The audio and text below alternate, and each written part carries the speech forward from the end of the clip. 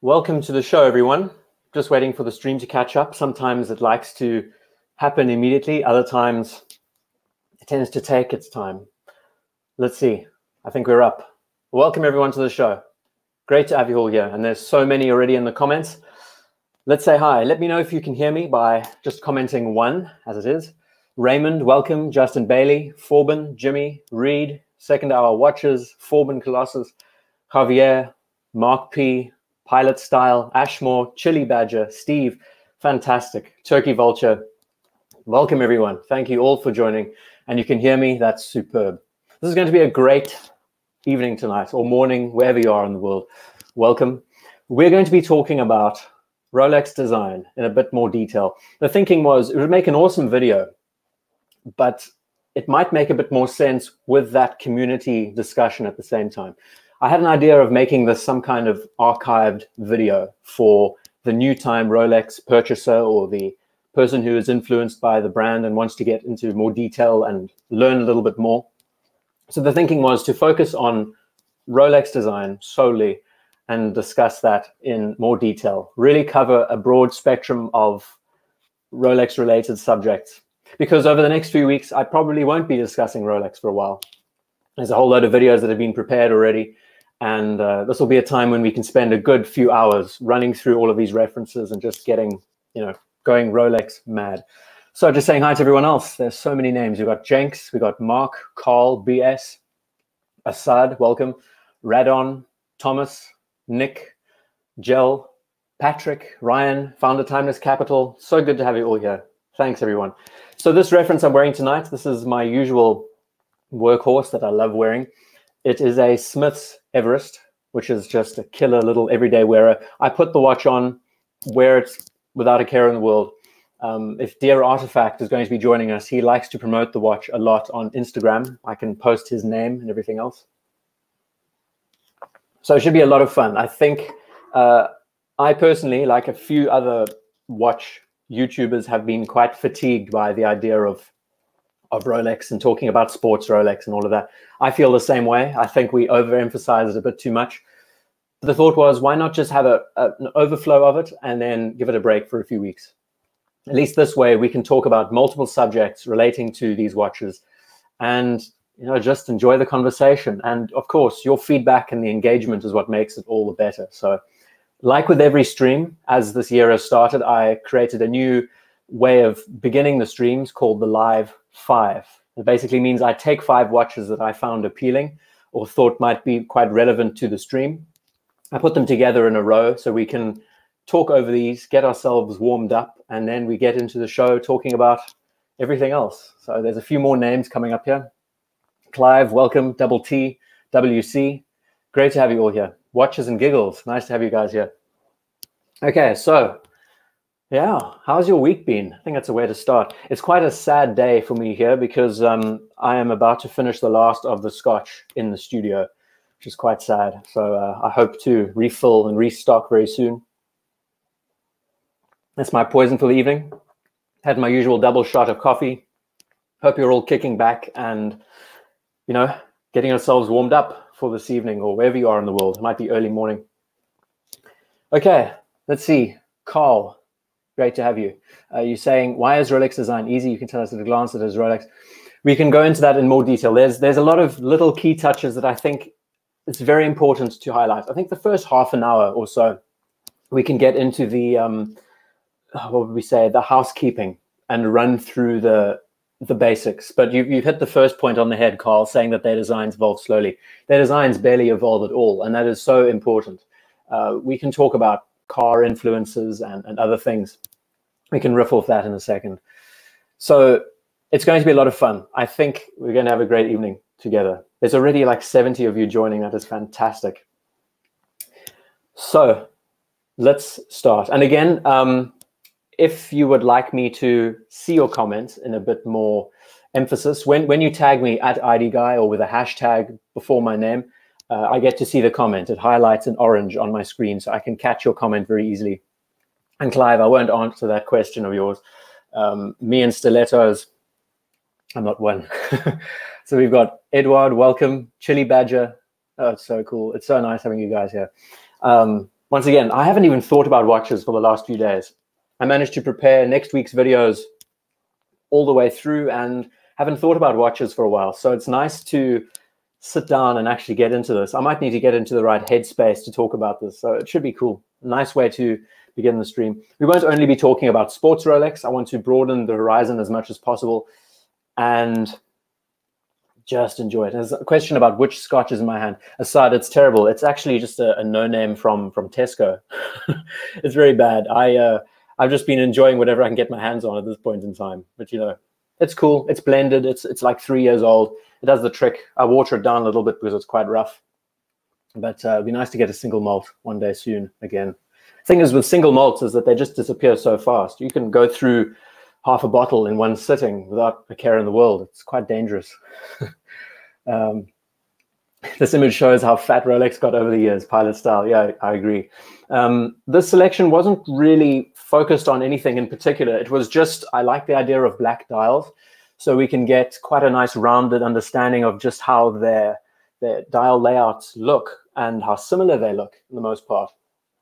Is this a Cellini episode, an all Cellini episode? For when we can talk about Cellini, of course. That'll be a lot of fun. So it should be very, very cool. Let's start from the beginning. We've been running now for 6 minutes. I think there's a good few of you in. So we can just start with the basics. And oh, one more thing. In the chat right now, I will link all the references that I'm going to be talking about. I hope I get this right.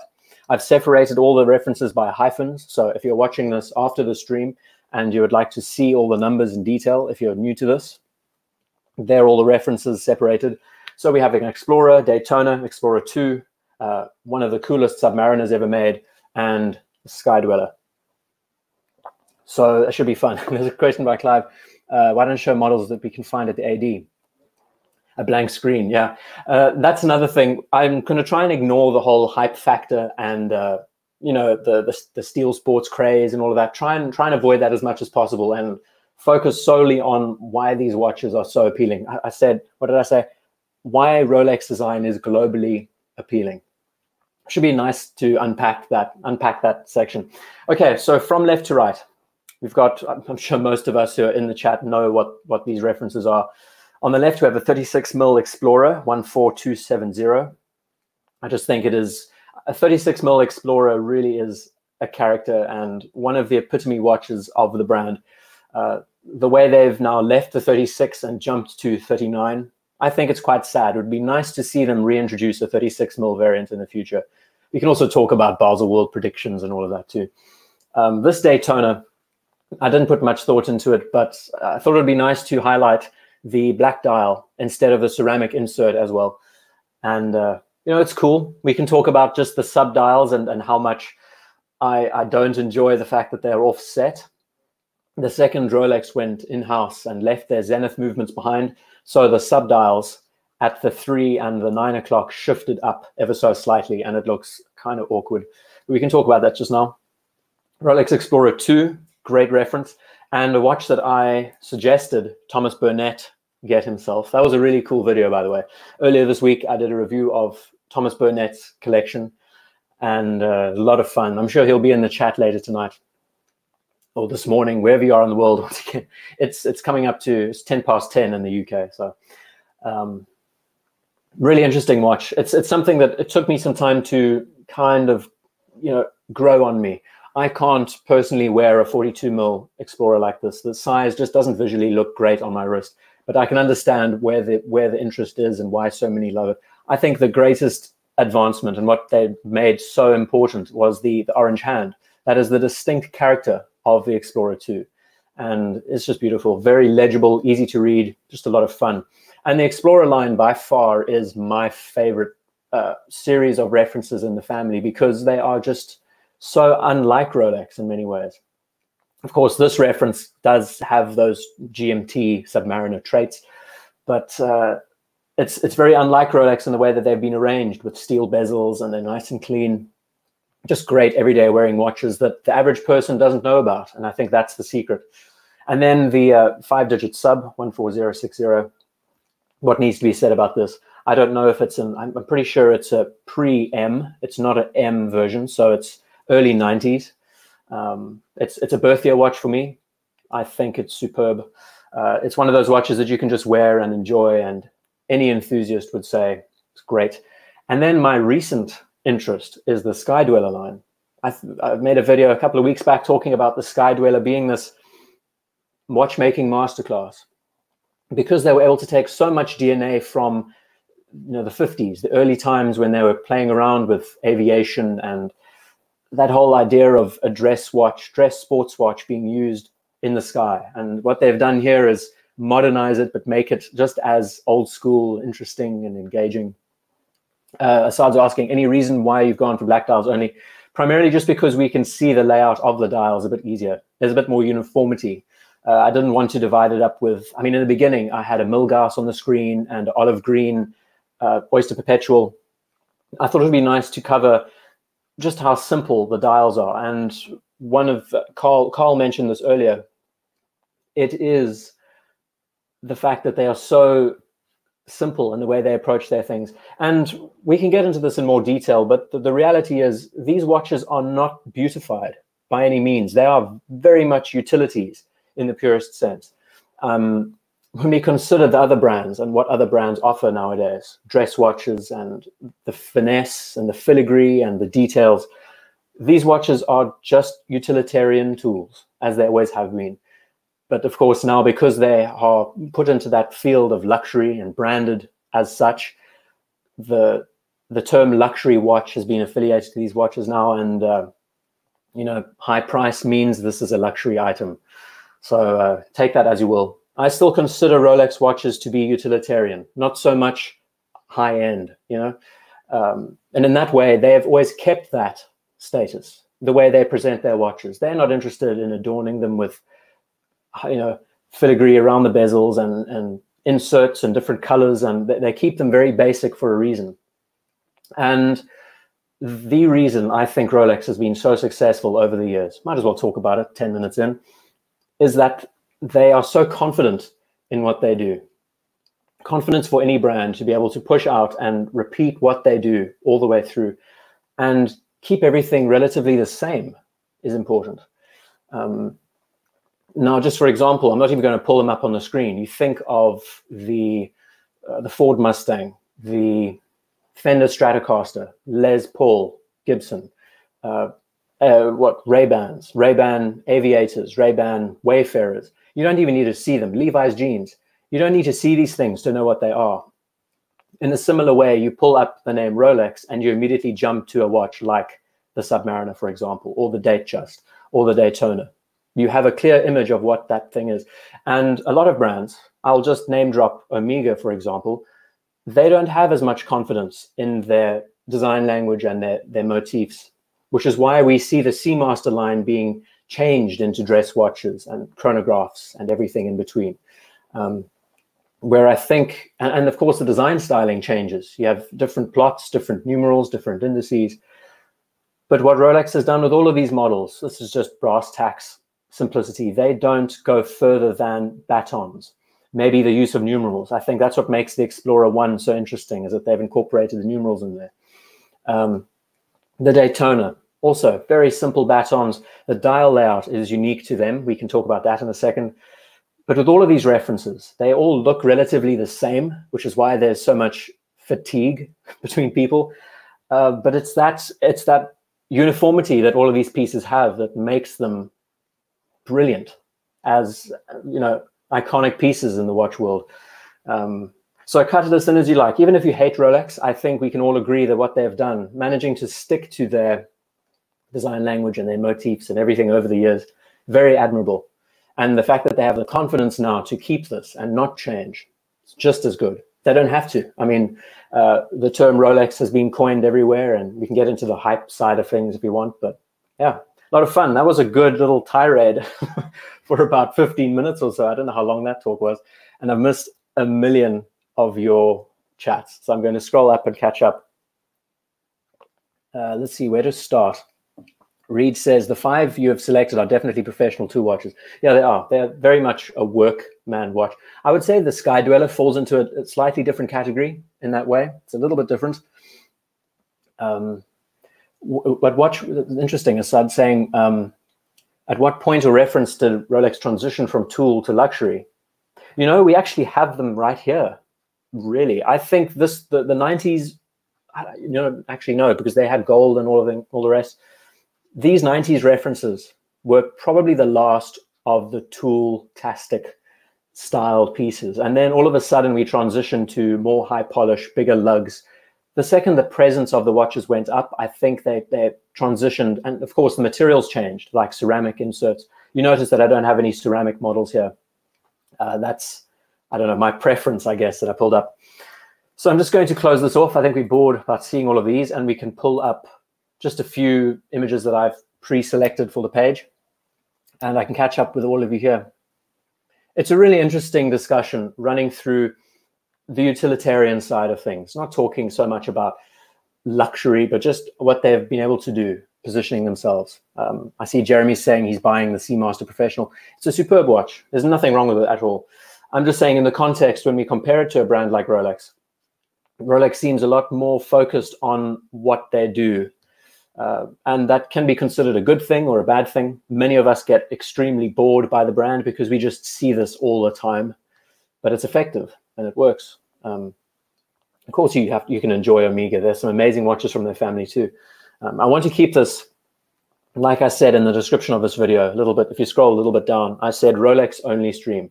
So I really want to focus on the brand as much as possible, run through anything and everything related to Rolex, whether it's modern, vintage. And something interesting that I'd like to highlight is one of the watches that I think really changed the game was the Churchill Datejust. This was gifted to Winston Churchill in 1948, roundabout. The Datejust was invented in 1945, right as the war ended. And it was the first watch to ever have a revolving date. Think about how important and imperative that is to the industry and what it's done for the watch world since then. Fascinating story. But I think that transition to sports dress began with the Datejust in the family. That's when we started seeing, I mean, think about that time period, 1945, 1948. We were about to transition into the 50s where we had the turnographs and all of those bits and pieces. So I think the original Datejust was one of those pieces that really started the trend. A lot of fun. The question, a mention about design fatigue. It's a common denominator of all major iconic. But yeah, absolutely. Lots of companies feel like they need to keep pushing the boundaries and experimenting with their ideas. But a lot of the time, if you want to keep something long-lasting, just keep pushing it out. It's as simple as that. You don't have to change the design because you might feel it's boring. Just, I mean, the Volkswagen Beetle, for example. Is that car perfect in every way? I love it because I own one, but I mean, it was just a utilitarian vehicle that became so popular because they kept pushing them out no matter what. Robert Fawn mentioning the Cellini time. I'll pull that up just now. So we're going to keep running through these comments. I've missed quite a couple, so I'm just going to scroll down slowly but surely and catch you up. Not a fan of the Cyclops. The Cyclops crystal is something that is subject to debate. This Datejust didn't have it. Maybe they didn't use Cyclopses back then. It was quite a later change. And actually, do I have anything that has a Cyclops? The GMTs do. I honestly think that the Cyclops lens was a bit of a quick thought from them. It wasn't something as well refined as it could have been. We look at just the way the top's being cut. I mean, if you actually look at a Cyclops lens and you see what it looks like on the watch, it could be a lot more refined. Let's be real. We see what Panerai has done, putting the lens on the underside of the crystal. But again, Rolex is just dogmatic in the way. They don't care if it's not perfect, that it can be knocked off. They just keep producing what they think is best, what they've been known to produce all the way through. And because of that reason, it's popular. Everyone knows what a Cyclops lens is. Think about how impactful that is. So it's a great discussion to have. I thought it would make a good video, but then having a bit of community engagement on the side and an extended timeline, it would be so nice to just expand this discussion further and further. And there's so many different subjects we can chat about within the lines, of course. Chamberlain's watch still smells like urine. Okay, so Forman Colossus had no idea the crown extended out on the Churchill. I hate Tudor black backgrounds. We can talk about Tudor as well, since they're pretty much in the same kind of category. It's amazing how the design language hasn't changed that much, just evolved. Yeah, and it's so gradual and procedural. Think about the 911 Turbo in a similar way. You know, they went from air-cooled to water-cooled, but the body, the form, if you have to see the side elevations of all the cars over the years, it's horrifying just how similar they look. They've kept the same format all the way through. So yeah, I think I kind of covered the opener by highlighting that it's that procedural approach. Even though their designs aren't the greatest, it's because they've been repeated so many times and just used and used that they have become quote unquote iconic. I know the term iconic is not appreciated by a lot of people. Rolex went away from tool watches when they added the date to diver watches. David Coffey, and that was the 1680. You can pull one of those up quick. Also have a Daytona tab. Let's see. I love this Churchill Datejust. Wouldn't it be nice for Rolex's anniversary to release a solid gold Datejust, something just like this, with beautiful leaf hands and just stunning, beautiful watch. So add 1680 Submariner we can begin with. And as always, we just continue riffing as it goes. Whether you want me to pull up a certain model, we can do that as well. That's kind of how we roll here. And I'm still warming up. It's only been 20 minutes. I can't believe it's been 20 minutes already. Jeez. Time flies. So this was the first date watch, the date Submariner in the family. I do find it pretty strange. The fact that they kept the no date all the way through, the 5512 and the 5513, all the way through to the 80s. It's pretty amazing. Yeah. Catching up everyone else. No, let's see. I'm trying to catch up with you guys. Once again, if you tag me at IDGuy, I'll be able to see your comments a lot easier and I'll be able to catch up. I've come to realize that Rolex has a monopoly on simple sports designs. Anyone else who attempts it is automatically derivative. Ron, very good point. Interesting line. And I've just missed a super chat. Thank you, Steve, so much. Am I right in thinking the Explorer and Explorer 2 didn't have a price increase? If correct, could this mean a possible change coming? I did not know that that was the case. I don't even know how in demand the Explorer line is in comparison to the other standard sports models. Again, the Explorer line is one of those. I think it really is an enthusiast watch through and through. 1016, absolutely stunning. This is a UK specialistwatches.com or co.uk. I love the 1016 on Jubilee. It's stunning. I don't know anything about the price increase and the change. I just know that these models generally are a bit more available than whatever else you see, the Daytonas and the GMTs and all that. But it really is an enthusiast watch. And the fact that it doesn't look like a Rolex is just the best. I mean, I've met someone in quite a public space and he was wearing a Explorer without a care in the world and just saying nice Explorer, he gets it. You know, there's a watch enthusiast everywhere. You just have to keep your eyes open. There's a question from Tippy. Welcome to the stream, by the way. What do I think of the Rolex 16263? Yes, that whiskey is strong. 16263. Is this a two-tone? I thought so. Oops, not shopping. Sorry. Datejust. But we can chat about Datejusts at length. I've got a write-up that I'm working on. Oh, awesome. It's a Turnograph. Thunderbird. Nice. I've got a write-up coming out very soon about Datejusts, which I hope to really expand upon and look at what makes a great Datejust, what makes it a bit strange, looking at the dials and the layouts. I think the Turnograph especially is one of those unsung heroes at this point in time. I made a video about the RAF, what was it? The Air King, and also ran through the Turnograph references over time.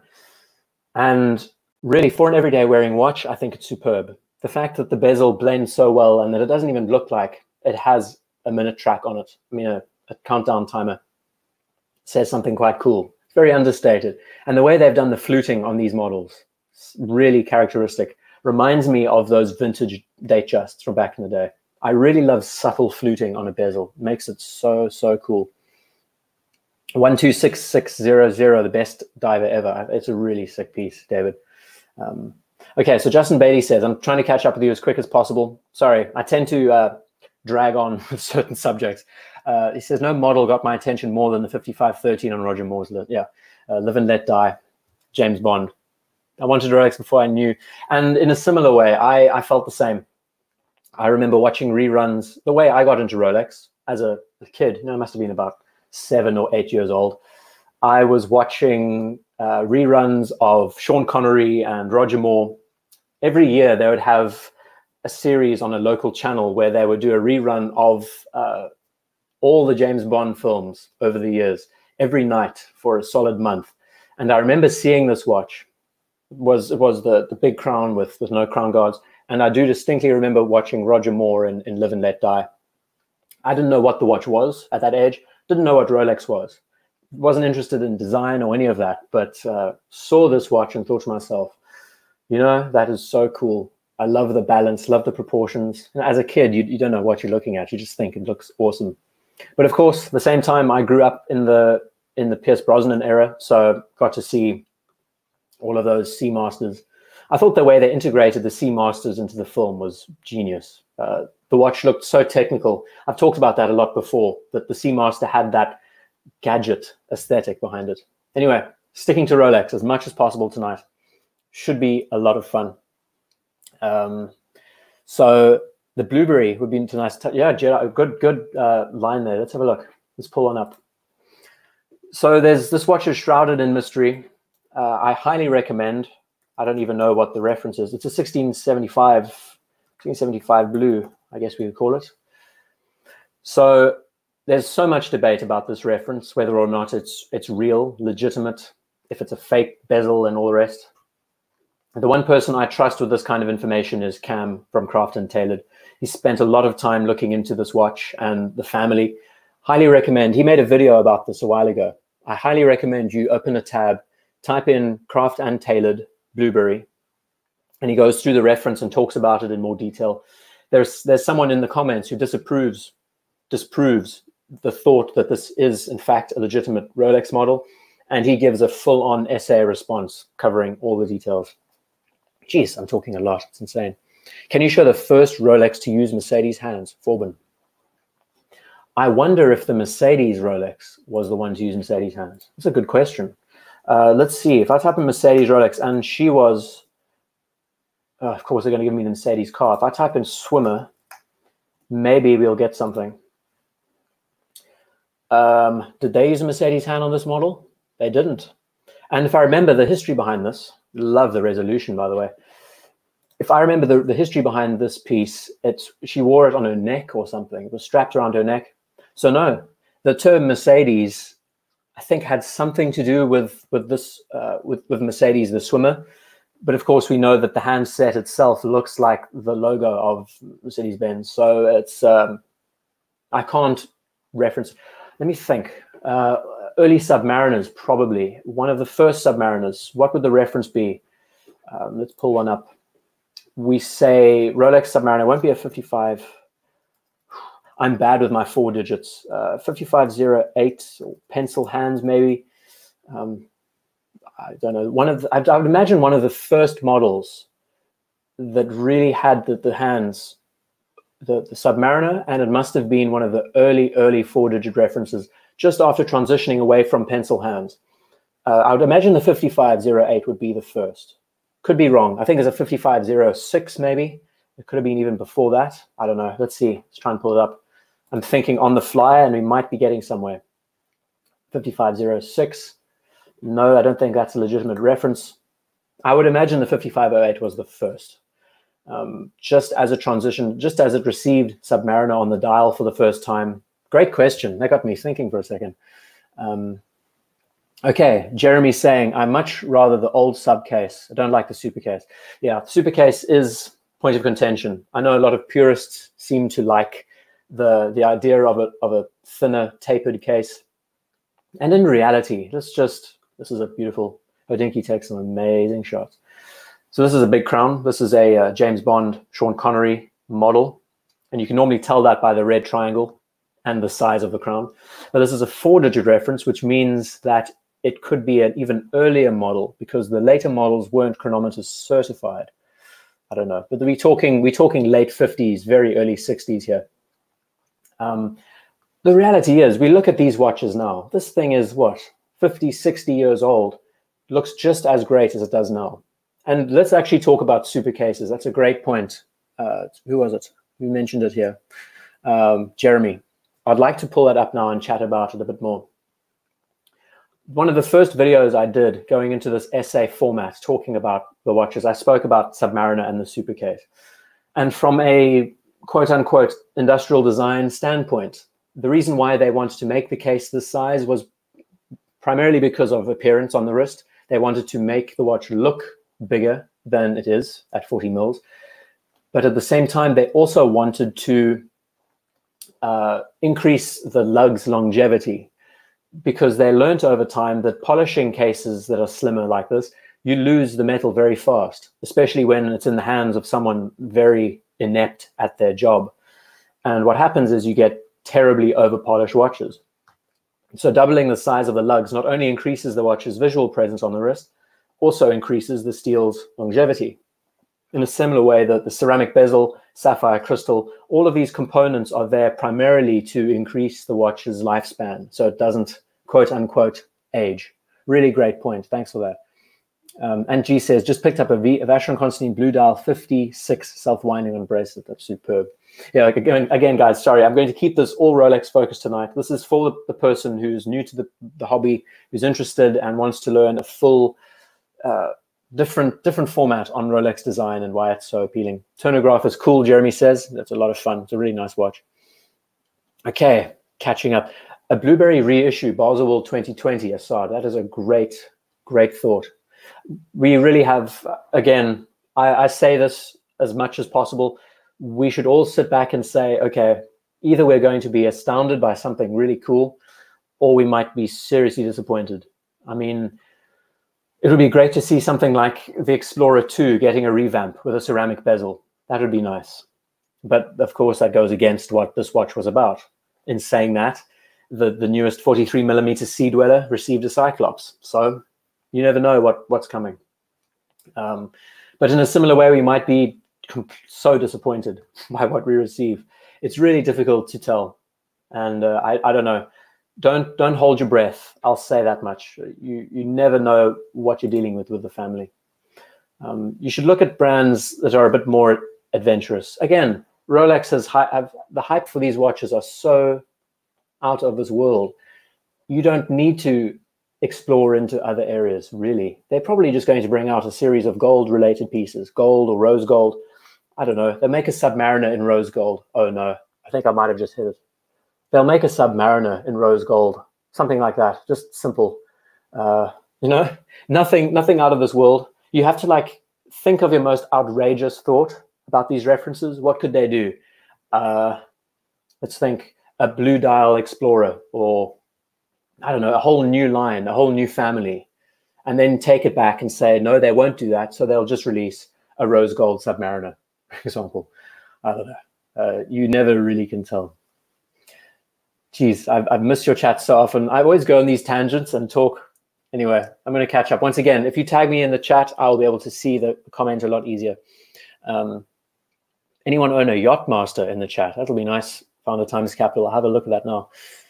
What do I think of Ice Blue Daytona, Tippy? Is it the model with the brown bezel, this piece here?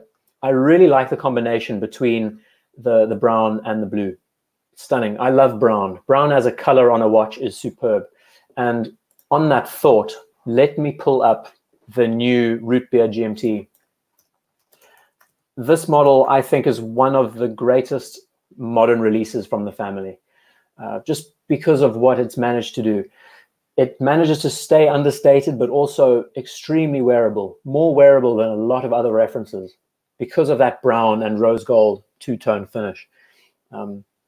Which is why I have this feeling that they'll do something like make an all gold or two-tone rose gold Submariner. It's like, it's so obvious. And it seems like they're going this way because they're introducing everything in rose gold as time goes by.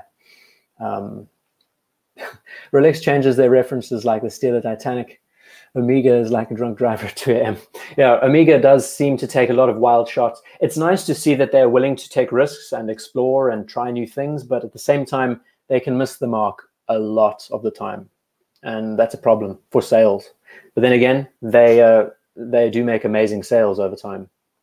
The maxi case was the Panerai effect, the noughties. Most was fell into. Very interesting. And as we see now, Assad, they're bringing the cases down. They're starting to taper them in. So we might see a big change over time. A rose gold sub would just be gross, Jeremy. Well, people said the same thing about the two-tone Sea Dweller that came out. I had, what is it, Sea Dweller 43 two-tone. I wonder if they'll understand what SD means. It does. That's good to know. I find this just so perplexing from the family. I really don't understand it in the slightest. You take a professional watch, you add a Cyclops to it. Okay, that's fine. We can understand that. It's cool. And you apologize to the community by adding a red line of text. Fine. And then you make it two-tone. It's like, hey, you want to put more dust in our eye? You know?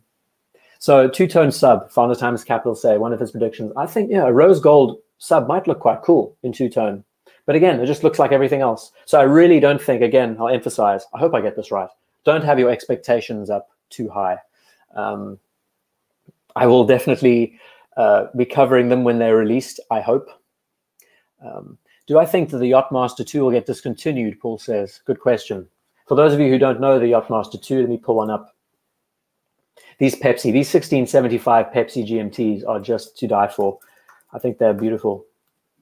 I wore one once on a Jubilee, absolutely brand new condition from the 70s, beautiful watch, and it's heaven. So the Yachtmaster 2, I made a video about it a few months ago saying why it's so hated, and I talked about the complication and the feature. It's the most crazy and ridiculous watches in the family. The complication is very admirable, in a similar way to the Sky Dweller, actually. There was a great comment on the Sky Dweller saying, why would you need to know the month? You know that it's January, you know that it's June. So that's important. I think that's a very good comment. In a similar way, this watch having a 10-minute countdown timer, I mean, how useful of a complication is that? You can use it when you're boiling a pot on the stove, but that's about it. It's not like you can use it timing more elaborate tasks. And the aesthetics and everything else, it's very Marmite or whatever or vanilla. Vanilla is a better word for everyone who's around the world. What I just don't understand, and what really made this watch just raise eyebrows, is the idea of incorporating the name in bold on the bezel with the numerals and everything else. It's just so un-Rolex. It doesn't make any sense whatsoever. Mark P says the Rolex 6200 was the first to use Mercedes hands in 1953. Thank you for that detail. Very cool. Geez, am I that far behind on the chats? Okay. There's a question from Pilot Star saying the 6512 very flat. That sounds really interesting. Let's pull that up. I've got so many tabs open.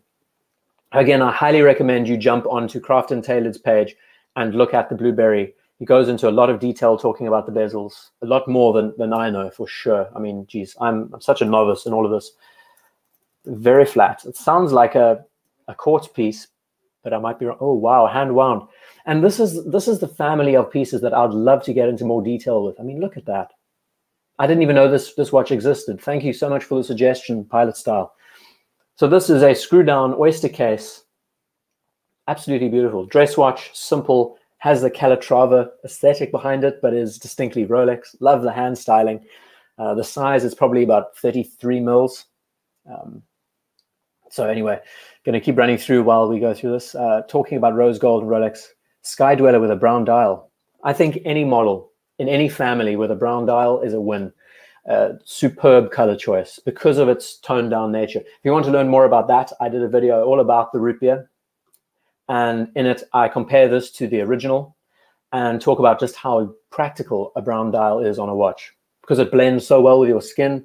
It's so much more casual in any kind of clothing. It really doesn't speak loudly. And the one modification I made to this watch was to give it a coffee style brown color. So superb. Let me pull up the very flat again. I love this reference. What a superb looking watch. What do you guys think? I think the idea of having an oyster case around a dress watch is superb. And Doc Baps saying, please discuss the Cellini line. I will. Also made a video about the Cellini line. It's amazing how many videos I've made on Rolex in the past. I really, really enjoy the Cellini line for one reason. And the reason is that this was so unnecessary from the family. Is this a good enough picture? I think it is. Rolex really didn't need to introduce this watch in the slightest. They did it solely for clout, to get their name out there, to prove all the top brands that they could still create dress watches. So this actually ties in very well with the very flat.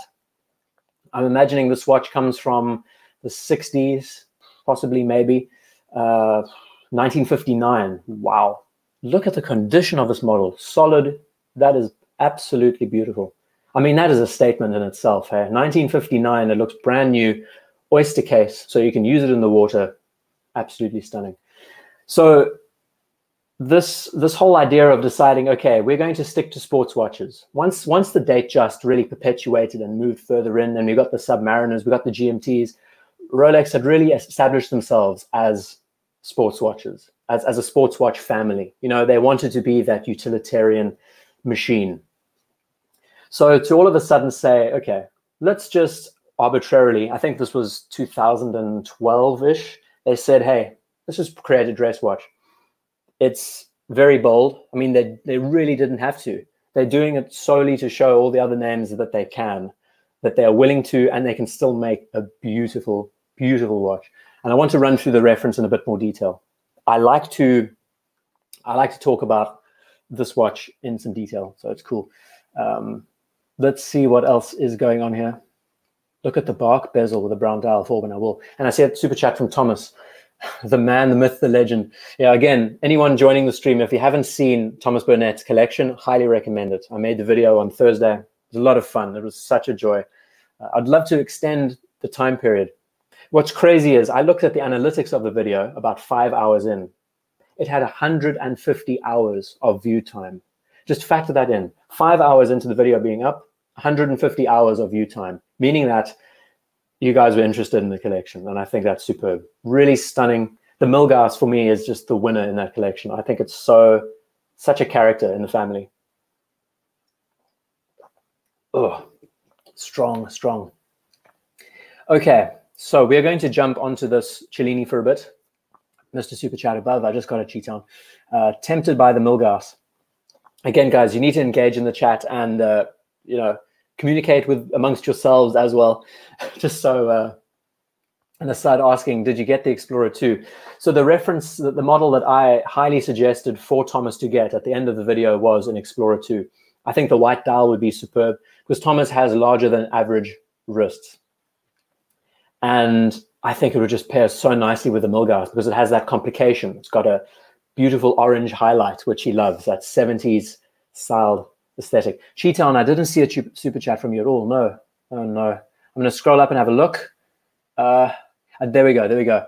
My friend has a Rolex SD116. Okay, I'm going to pull that up now. Thank you for the super chat, Cheetown. Let me pull that up as well. Gorgeous. 5-digit reference. Sea Dweller, one of the best. Absolute killer. So I recommended this Explorer specifically to Thomas because I think it is just stunning. Again, it's a watch I can't wear. Therefore, I can't appreciate it entirely. But still, this is beautiful. The contrast, the colors, the layout, stunning. Okay, getting back to the Cellini. And while I'm doing that, I'm going to pull up the 16600, which is the creme de la creme Sea Dweller in the family. 40 millimeters. The real final, there were two periods where the Sea Dweller really, really outshone the rest. The final aluminium bezel, or aluminum for those of you over the pond, this was the final hurrah for the aluminium bezel family. And then the reference afterwards, the first ceramic introduction was just as exciting. So we can run through that now. Okay, I'm going to quickly jump onto, once again, the Cellini line, chat about it again. So Rolex giving the finger to other high-end brands. Another thing to highlight is that I don't believe they had any aspirations to make this watch something that would sell in mass numbers. They really just wanted to push it out to show people that they could do it. And the attention to detail, I've discussed this in streams before, the attention to detail with this watch is stunning. They understand space on the dial.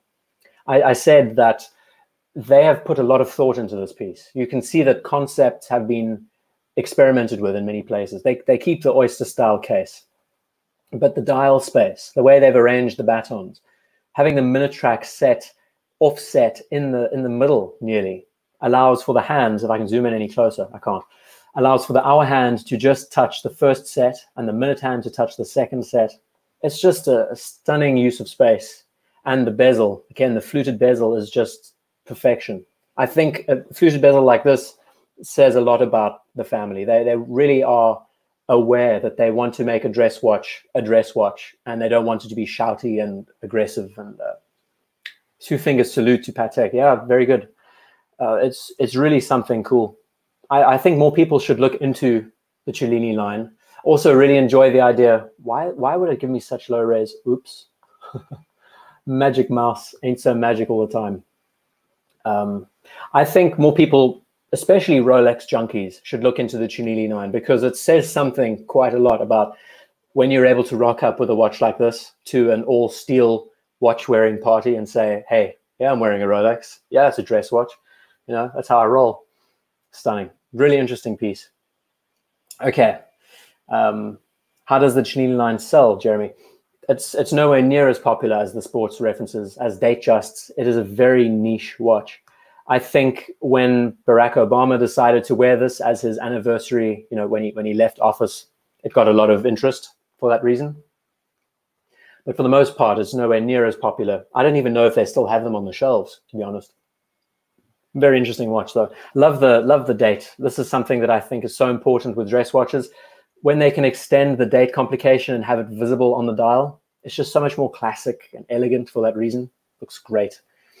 Okay, I'm actually keeping up with the chats for a change, I think. There's a question from Tippy saying Globemaster versus Datejust versus Cellini. Okay, what should we do? Datejust, we can pull up some references now. I just want to catch up with the rest of the chat, and I'll see from a design perspective, do you consider Rolex evolutionary instead of revolutionary? Evolutionary. Very good read. No, I consider them evolutionary for the most part, not revolutionary. They really struck gold with the oyster case. That has always been their claim to fame. I think the best watch we could probably look at is just the standard Explorer and get a good feeling. They really, really struck gold with just a simple oyster case. And they've built their entire line and their family around the idea of a waterproof watch case. And ever since, they've just been expanding, whether it's changing the dial material, changing the types of luminova, changing the size, the proportions, types of bracelets, all of that. Bracelets is another very interesting thing to talk about in the family. They're so well thought out in the sense that they're understated but exciting, and there's a lot to cover. As much as we suffer from Rolex fatigue, I think there's still a lot to cover in the family, and it's nice to just focus on the family for a change. Should be a lot of fun. Clive says, are you kidding? Cellini is the only thing that ADs have on their shelf. I haven't seen any, Clive. The ADs that I've been looking at, just window shopping in general, I don't see them often. I usually always see OPs and Datejust for the most part, and then just ridiculous gold pieces. Which watch brand would you consider as a revolutionary then? Matty, very good suggestion, very good question. What do we think would be revolutionary? You know what? A brand like Breguet, a brand like Patek, names that have had such a huge influence in the field of just watchmaking in general. There are lots of them. We could say, I mean, a lot of the in-house, just recently, actually, how's this? The new Moser Streamliner. Okay, this is the only time I'm going to pull up a separate watch in this video. This watch I'm doing a video on next week. Spent some good time doing a write-up on it. I think it is the most inspired sports watch we've seen from any family in a long, long time. Not just the aesthetics. The aesthetics is something important. So it's bizarre that they decided to go all 70s and just incorporate all these crazy little motifs like bullhead, fish scale bracelet. The dial is solely a racing dial. It's absolutely stunning. But the movement itself, flyback, column wheel, automatic. This watch is 120 meters waterproof, water resistant. For that reason, I think a brand like Moser is revolutionary instead of just evolutionary. They give the finger to the industry for the most part, very often. And I think that's exciting, it's engaging. And then we look at other brands like Breguet and the rest, who incorporated all sorts of different methods, different bridges, balances. Any brand that manages to bring a style forward that is translated to other families, I think is something to take note of. So you look at the Breguet numerals, the Breguet hands. How important have they been for watches over the years? Very important. Overcoils, the hairsprings, the tourbillons, all of those bits and pieces. A lot of fun. I'm liking this discussion. Nice and thought-provoking. You're getting me thinking. Rolex was revolutionary in saying true to mechanical watches during the quartz crisis. Yeah, so very good. And of course, they had oyster quartzes, but the fact that they kept mechanical all the way through and left it there, great. But really, I think the oyster FP Jaune revolutionary, also very good. The fact that they kept the oyster case and used that as their base plate, it's a brilliant, not only business practice, but just in the sense of developing anything, having a single chassis to use, like an air-cooled engine, and using that all the way through with all of your models over the years. It just proves, and just make minor changes like crown guards, change the size of the bezel, the size of the case, the crystals, everything else. Hans Wilsdorf marketing, yeah, simplifying watch technologies was revolutionary. G-Town. I mean, another thing, talking about revolutionary, the date complication, date just. That watch literally made the revolving date complication. Think how important that has been over the years. So, okay, I redact the statement of the oyster case being the only thing. They have made some incredible changes to the watch world when it comes to just think about how many watches incorporate a rotating date wheel on their pieces now. It's mind-blowing. It's absolutely mind-blowing. Found the Time is Capital mentioning the Streamliner. Oh, I can't wait. It also took me a while to sort of warm up to it. This is very strange, but I am so excited to talk about this piece. I would love to get involved with some kind of collaboration project with Moser, because I think they are really, it's one family that know what they're doing. They understand that to make a difference, they have to work to get somewhere. You know what I mean? They're not just copying and replicating someone else. And the discussion on this piece is going to be going through all the references, the Alpine Eagle, the Patek Nautilus, AP Royal Oak, Bell & Ross, BR05. There's trillions of them that all use the 70s motif. Moser brings out a chronograph, incorporating a bullhead design, racing dial. It's so different and engaging, exciting. I look forward to discussing it. I'm really pumped. I just have to edit it together and it'll be ready by Thursday next week. So you heard it here first. A Rolex bullhead would be revolutionary. Which Rolex would you choose to own from the current collection and why? Doc Baps. Brilliant suggestion. Okay, it's very boring. I'm sure most of you who've been on the page often enough know what I'm going to say, but it would be the Batman GMT on a Jubilee. And I will emphasize it again. I say it so often. I've told you the story a million times, so hold back the yawns while I just explain it quickly. We know the Rolex GMT movement is one of the best movements that the family makes. Very exciting. But the use of color with this piece has to be one of the best for any GMT complication. Blue and black, indicating day and night sky. It's just practical, makes sense. I love the Jubilee bracelet on a GMT. It's much more comfortable and gives it that dressy format that you want to see from a GMT line. I think the divers and the explorers can keep their oysters, but the GMT needs to have that X factor, and that's where the Jubilee comes in. So of all the watches in the family, I would say this one is the piece I would go for. I know it's cliche and boring and yawn-inducing, but this piece says quite a lot about what Rolex has been able to do with their line. It's quite a important piece in the GMT family. Of course, the Pepsi is the one that established it, but red and blue doesn't make as much sense as black and blue for a GMT complication. Love the combination. It's also, I've suggested this watch so many times. People who've asked me my opinion, just because it's so casual, easy to wear, usable, fun, exciting, great complication. That's superb. Let's pull up some Daytonas while I catch up the rest of the chat. I love when they put baguettes in the dial like that. It's gorgeous. So I broke the rules, did I? Router, what happened to the deep sea? Okay, I did broke the rules jumping to Moser. Okay, I'm not going to do it again. I'm actually going to close the tab. It's the one watch that's really had me thinking a lot over the last week, and I'm so excited to talk about it more. Okay, so Thomas Burnett, and it's mentioned about black and blue also matches clothing tones. Absolutely. Blue is a very common color. Most of us have either blue eyes or we like blue as a color for clothing and jeans and shirts. Black is just ubiquitous with clothes in general. Okay. Thomas Burnett, thank you for the super chat again, brother. Earliest photo that I can find in Mercedes' hands was a Rolex from a 1939 Oyster Perpetual bubbleback, has a California dial. Let's pull one of those up. We don't chat about them often. Bubblebacks, that craze, I really don't know much about the bubbleback family. And let's just type in California dial and you'll get something. It's a topic that I need to cover in more detail, study up on and learn. Let's see if I can find a reference with a Mercedes hand. Here's one. So this craze came and went over the years. People were so keen on them through the 90s, if I'm not wrong.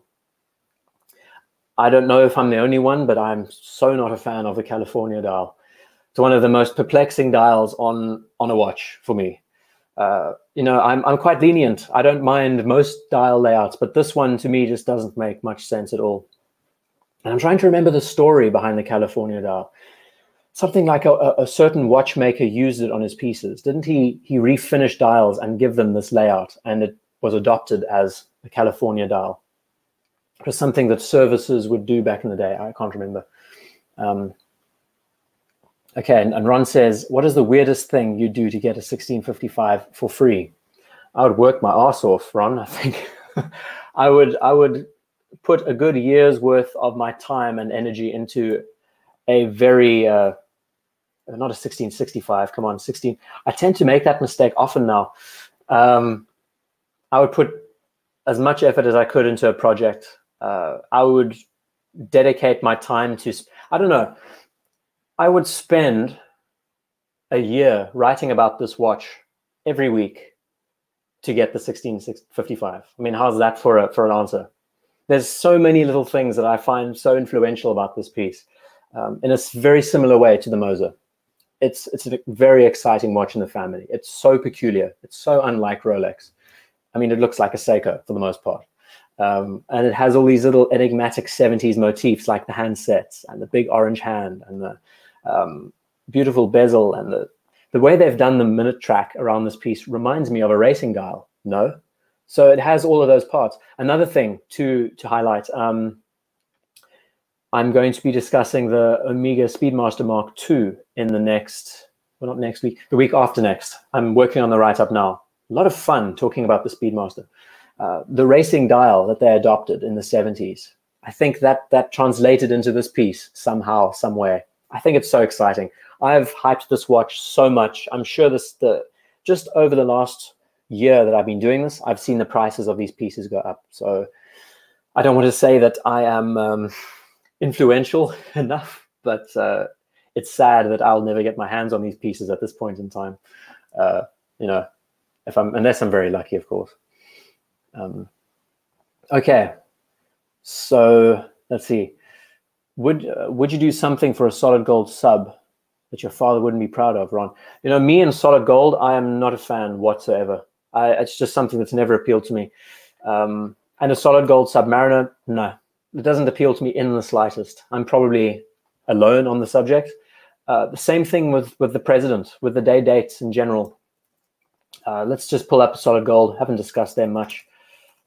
Submariner. It's just one of those pieces that really hasn't ever. I don't know what it is. It's just not my style. I wasn't a kid of the 80s for sure. I was early 90s. I missed that train by, 2 years. But in saying that, it's just nothing. There's nothing about it that really stands out to me.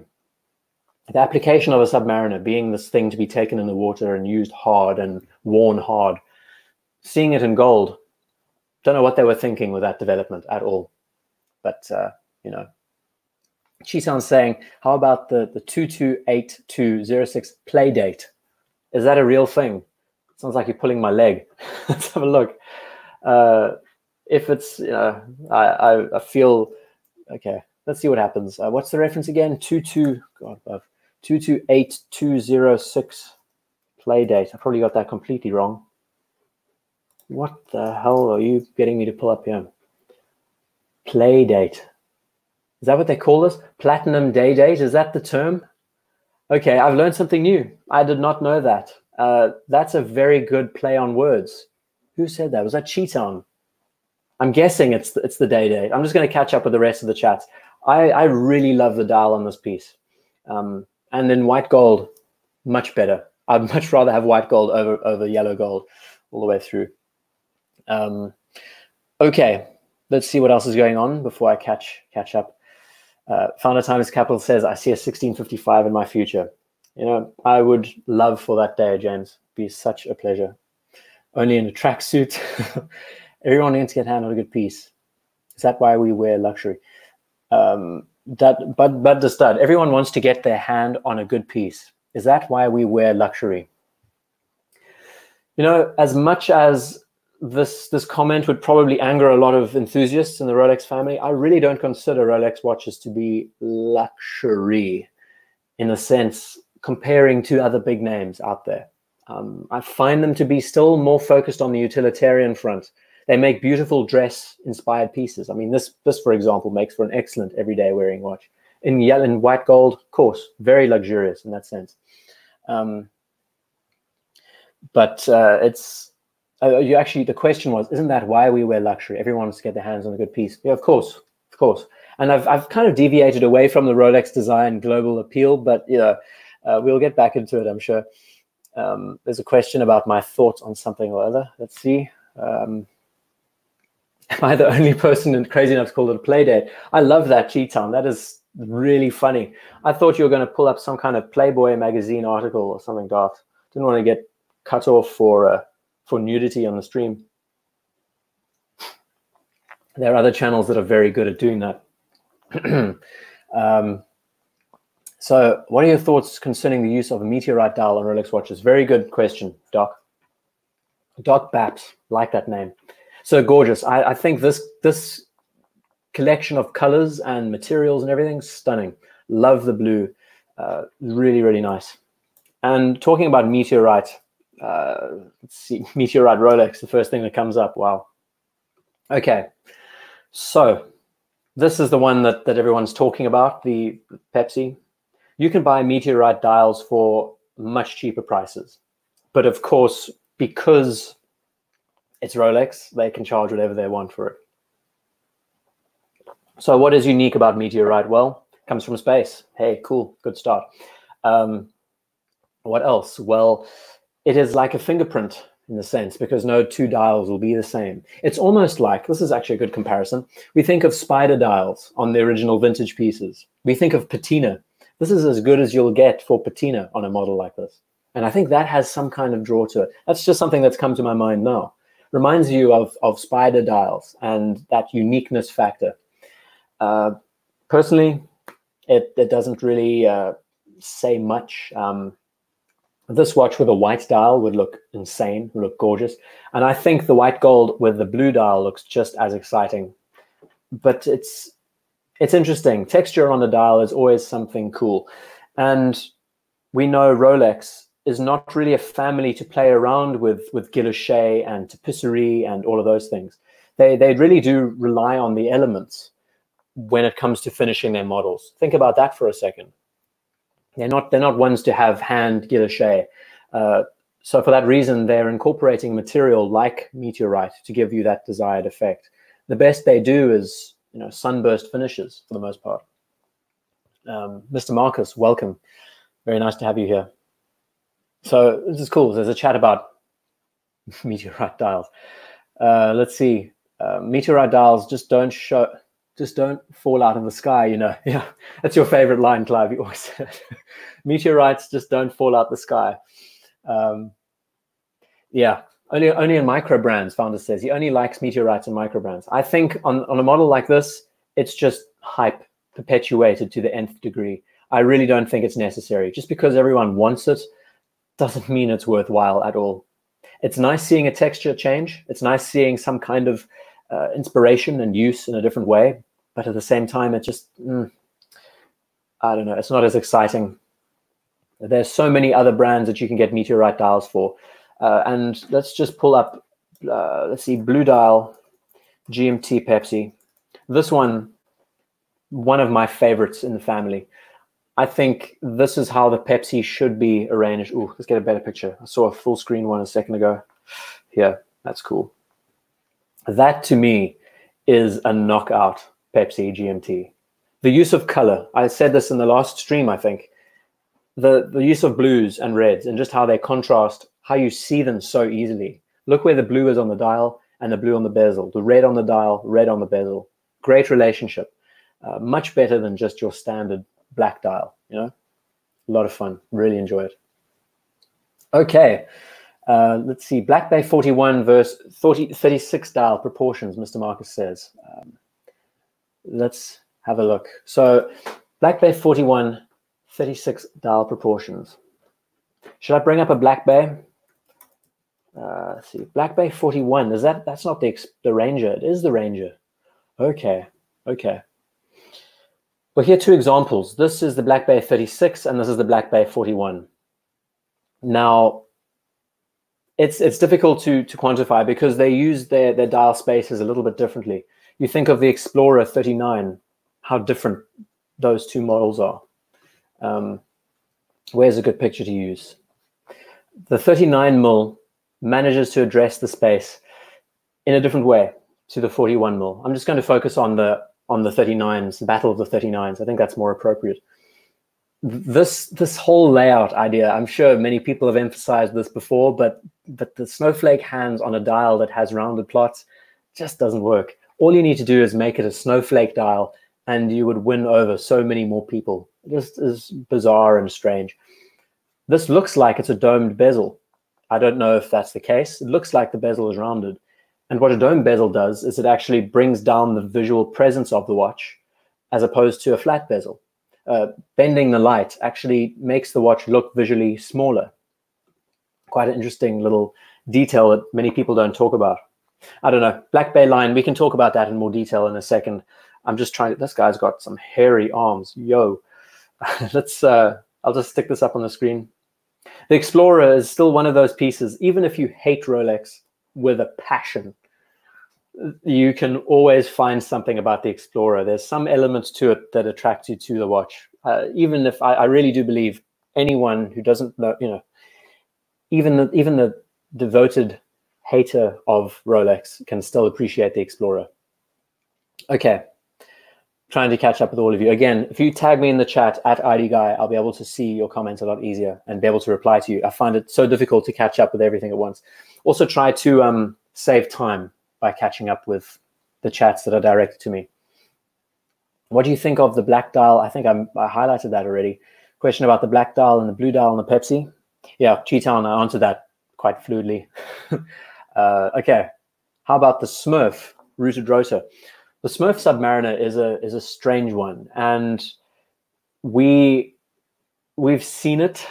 I mean, I personally think the blue on blue with yellow gold is a more appealing color scheme than the Smurf styling. There's something about the color of the Smurf that doesn't... Am I the only one to think that the coloring looks kind of cheap? I know this is a white gold watch and it's the most expensive Submariner that you can buy. Again, it's down to ceramic. It's down to the way they've used the color on the watch. I just don't think it is as vibrant as it could be. It's a bit too bright. I think brightness is what makes it a little bit peculiar. We compare it to the likes, this is a good picture. We compare it to the Seamaster, the latest Seamaster 300 that's been brought out. Their idea of using the blue very subtly so that it looks almost black in some lights, I think is a lot more appealing than this bright blue in your face. That's just my opinion. Rooted, I've actually tried on a Smurf before, and the color to me was way, way too bright. It just didn't feel natural, not as elegant in my opinion. Coke GMT with brushed oyster links, Cheetown. You know, that could also be an option. They could easily just bring out a Coke GMT and that be it. I really don't think you should expect much. 2020 being quite a monumental year, since Basel World is now Rolex World for the most part, maybe they will bring out something cool. Very difficult to really highlight and know. Can a real man wear a mother of pearl dial? Crappy Luxury says. I don't think so. The mother of pearl dials, again, they're very peculiar. I love this very flat. This was a great suggestion. I think Pilot Style highlighted it. Let's see, Rolex pearl dial. I've seen a few of these in the flesh before. Great question, by the way. I mean, on the Daytona, for example, it's just peculiar. Again, another great point. Once again, we see that Rolex is not using guilloche. They're not using tapisserie. They are using the elements. That seems to be a feature that they like. They use marble dials. They use porcelain. They use, what else? Wood grain dials. All sorts of things, but they never do their own in-house dial work. That would be something to look into for the family. But the color, I mean, it's just, if you like that, I guess, if that's your thing, then go for it. House rules broken, number 2. You know, what happens on the third strike, founder? It's funny. So I'm catching up. I think I'm catching up. Sometimes I just have to scroll through. I see someone saying, good evening, Truth Fears, welcome to the show. Smurf, not unlike the Pelagos blue. Yeah, good point. Okay, what else is going on? Talking about Datejust Linendahl. Linendahl, brilliant. Junior Johnson, excellent point there. That is one of the references that we can highlight. They, you know, since I'm on the fly half the time, I tend to miss bits and pieces. The Linendahl is a good example. But is that I don't even know how they do this. Is this just a brush texture? What about the American Psycho Datejust? The American Psycho Datejust had that gold set. What do they call it? I'm just going to say Datejust American Psycho. Maybe I'll get it. Those 80s references that had those straight, oh, there we go. There's your answer. I made a blunder. They have, in the past, done their own dial work. They should bring this back. It's very cool. They could be so explorative with other things. So, James Conn, nice to have you here. I don't think I greeted you. Would you wear a Daytona Solidite diamond dial? No, absolutely not. I don't even know what Solidite is, but anything with a, I can just imagine what it would look like. Let's see. I'll pull something up. Daytona Solidite. Let's let everyone else have a look. I don't even know how to spell it. Let's see. Is this the piece here? Oh, geez. You know, I will say it's beautiful Solidite. So I'm guessing it's a type of stone like granite, right? It's a beautiful finish. I mean, they really know how to set diamonds well when they work in-house. It's definitely not my cup of tea. It's something that producer Michael would enjoy. You know, it's cool. I like the color. The color scheme is quite nice. Here's Rolex. Okay, let's have a look at, there's a question about the OP36. Okay, Cheetown, the Oyster Perpetual line. In reality, we're talking about, geez, watch that one. These are the only watches that we can really get at authorized dealers nowadays. If we really have that Rolex bug, these watches are the ones that the majority can grab. Now, they are just quintessential Rolex. I mean, you get all the details that you want out of the watch. And again, this kind of emphasizes what Rolex design being globally appealing. Everyone knows what this is. You don't have to be well-versed in understanding Rolex design at all. You can see this and understand what it is at a glance. Just because of its simplicity, it epitomizes the brand. And I will have a look at the 36. Have we looked at the Sky Dweller in black rooted rotor? No, but I will pull that up. I think Sky Dweller is exciting. And the black dial especially. The most want to see it in blue. The blue dial is very impactful. People like that. But I think the black dial, especially when you see it in the flesh, where's a nice res picture? It really has that. I don't know. It's difficult to quantify your thoughts and express them in a single thought about this piece because it has more of a dress nature to it. It's much more built around that elegance. But a black dial makes it sporty, makes it quite adventurous for that reason. Very cool. I really dig it. Rigid rotor, I think it's great. Again, what made the Sky Dweller so cool is that they really reached back to their 50s motifs and tried to bring them to the modern era, make it into the pilot's watch that it should have been all those years ago with that complication. The Datejust will make a comeback, Mr. Marcus. Well, of course, it's one of the only watches that you can really get. The Datejust has never really gone out of fashion, Mr. Marcus. I mean, think about just how many people buy Datejusts on a daily basis. So many people. They're everywhere. And you can, it's actually so daunting. I'm doing a write-up on the Datejust, and it's so daunting wading through all of these pieces, thinking about what works, what doesn't work. I mean, you have tuxedo dials, you have roulette dials, you have blues with fluted, you have batons, Romans. There's so many little details that you need to consider. What makes a great Datejust? Like it's like an almost impossible to answer point, because everyone has their own preference for the line, right? So it should be a nice discussion. I look forward to it. I don't know how much justice I will do to the watch, but it should be fun just to cover them in more detail, really share as many references as possible. Personally, I think the Datejust at 36 mils, great size, great for everyday wear. And one of the reasons why I think the Datejust worked so effectively at 36 is because the bracelet blends in with the case very well. There's almost a direct proportional relationship between the bracelet and the case itself. So let's just pull it up on wrist. Here we go. You notice how the bracelet and the case are almost directly in line with each other. There's this almost seamless blend between the two. I think that's quite appealing. Says something a lot about the Datejust back in the day. They're really cool. And of course, now that steel sports is getting just so overblown, I would love to take it back, to roll back and look into Datejusts, Oyster Perpetuals of varying sizes. So the question from Assad, I've missed a lot of your chats, but I will catch up, everyone. Do you think aftermarket diamond devalues the design? Assad, I think it does. It's not something in my expertise by any means. I'm not someone to really comment on that. We know it devaluates the watch's resale, but it also affects the watch's design. I mean, when the watch, difficult to say. I mean, Rolex does their own in-house diamond setting too. So what can you say when a manufacturer does the same thing to their designs? It's a very good point. Nice question there. How about it? Oh, geez. I hate this. When I scroll on the live chat, it decides to jump when it wants to, and then I miss the chat. Tippy says, how about a dress watch stream next?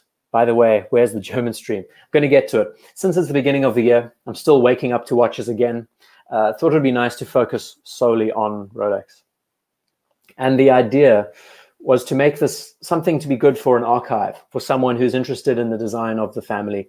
I gave a good opening speech for about 8 minutes that covered just why Rolex design is globally appealing. Very interesting, and I'm sure I'll emphasize it more later on. The return of the Rolex Zerograph. I have a look at that just now. That sounds cool. I've missed so many of your chats. I'll be catching up to you now. Let's see. We still haven't talked day dates, pilot style. Another brand. I mean, I would say day dates is an area that I would need to research and look into a bit more. Just look at that. It's always a strange, charming piece. Day dates have quite the history, being given to presidents and being worn everywhere. But I think it sits in a similar ballpark to Datejusts. I think day dates need to have that elegance, but understatedness, formality, but also sports nature behind them, which I think 36 just ticks the box. Again, you get them in 41 and they're just as cool for bigger wrists. This watch in gold says something. It really makes a statement. I would actually love to cover this piece. I will. Datejust first, then we can get to day date. Save IDGuy from bad whiskey. Yeah, it was a bad call. It was one of those spur of the moment things. I picked it up, but I would love to get some really good whiskey very soon. That's the plan, at least. What about the Rolex 6062 Dark Star? Okay, let's pull up some of these references. The thing is, there's so many questions coming in. And dear Artifact, welcome to the show. Good having you here. Let's see. Super chat for IDGuy to drink something you wouldn't use to light a fire. Yeah, this stuff is rough. I will say that much. It's very, very coarse. But, you know, I like blended whiskey because it slows you down.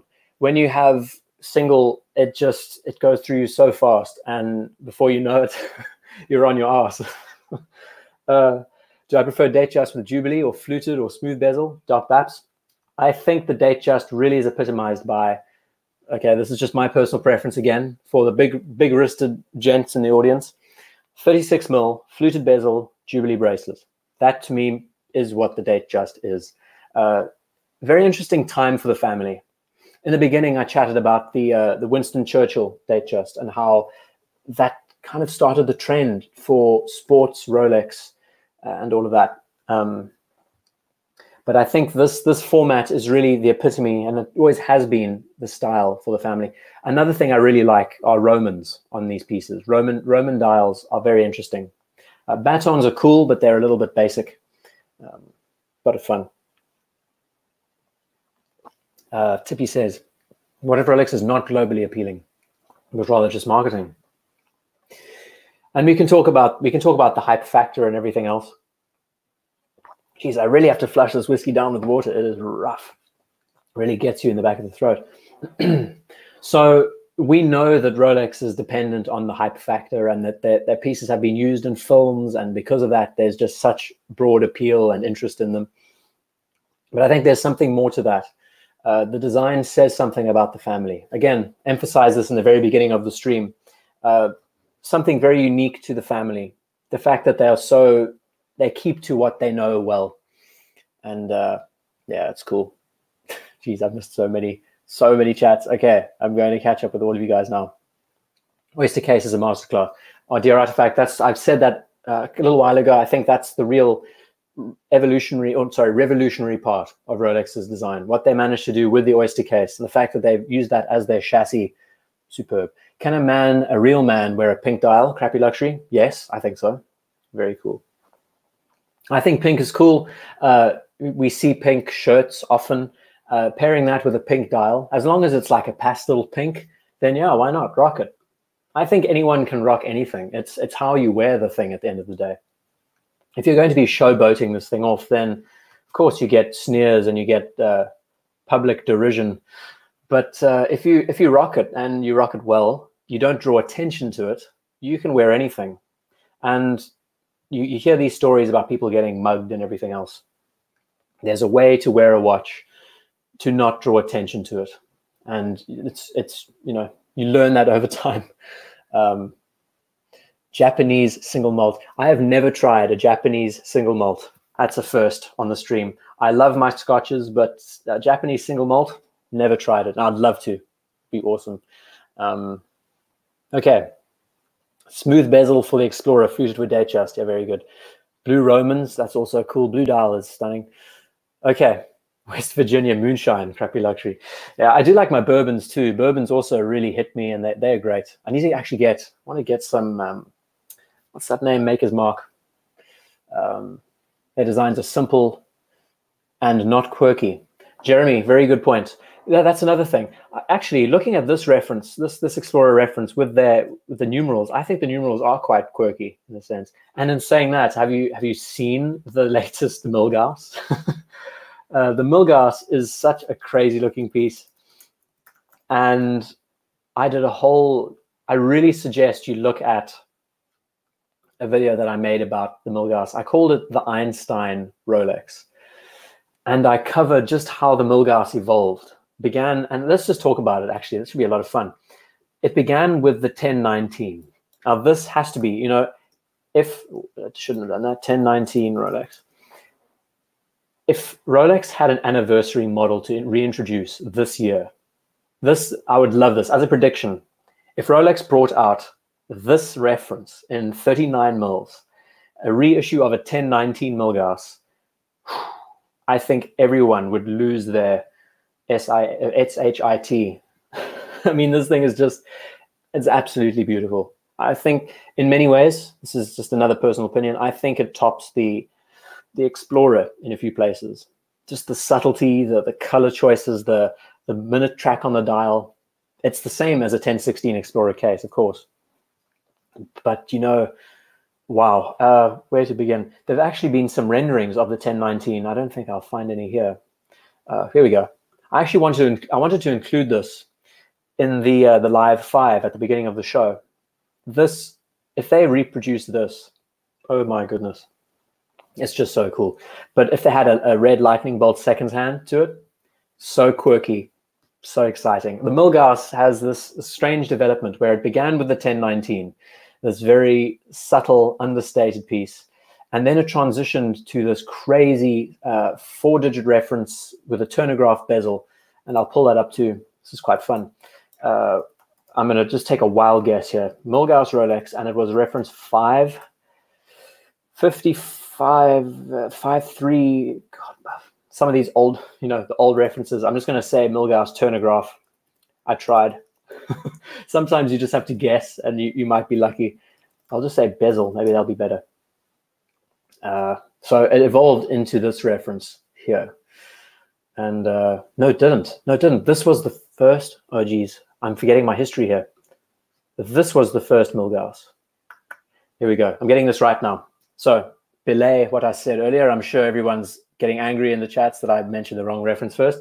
This was the first Milgauss, a turnograph. They had no idea what they were doing. They just decided to just throw everything in, gave it a lightning bolt seconds hand, made it look quirky, didn't give it loom, anything like that. Red bezel insert, just strange and crazy.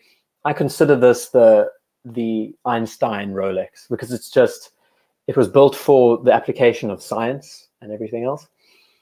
But it's just so out of this world and strange. Then they decided, okay, we're going to pull this and we're now going to jump to a more refined and elegant Milgauss. So then they introduced the 1019 and it worked itself off the 1016 case and design and styling. They just toned it down. They made it more subtle, nice red accents and highlights. So what they've done with the recent Milgauss, which is very interesting in the developmental side, is that they've taken the quirkiness of the original bezeled Milgauss with the lightning bolt and just emphasized that aspect, but kept that restraint of the 1019 in one unit. Very exciting watch in the family. So as far as quirky watches go, I don't think it gets much more quirky than that. Frankenstein, the Frankenstein Rolex. It's a really, really cool story. I think Founder Times Capital says, never seen that before. It's such a strange development. Highly recommend you look at the video. I go into a bit more detail talking about the reference numbers and the history. It's a 4-digit. How strange is that for a model? They really didn't know what they were doing. It was just as the turnograph arrived. We had, I think this arrived at the exact same time as the Submariner, the GMT. This fell into the same ballpark. And just how it evolved into this crazy looking piece. Z Blue as well. Also, the color scheme also emphasizes the watch's application in that space, being used for anti-magnetic properties and all of that. A lot of fun. Okay, catching up with everyone else. Nice to see that many Makers 46 and Elijah Craig are better than Makers Mark. Shot in the dark.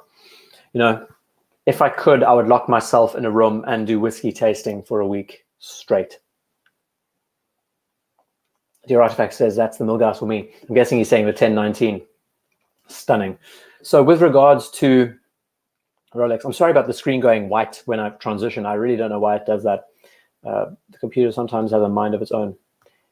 This would be such a cool reissue. I would love to call it. For 2020, they bring out a re-edition of the 1019 Milgauss.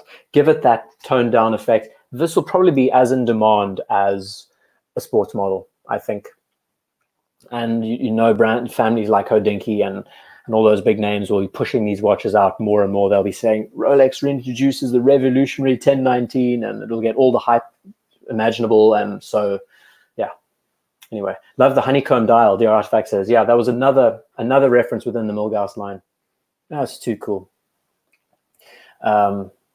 So, yeah, we're talking about, I see Founder saying Thomas Burnett. Okay, I can give Thomas your email. Sure thing, no problem. And if you'd like to get in contact with me, anyone in the audience, if you go to the About section of my page, you can reach out to me via email. I'll try my best to respond. Socializing comes like fourth in the list of things, preparing videos and everything else. I love the fact that we can sit down and chat about these things. The idea that I can put a good, I shoot like a, oh geez.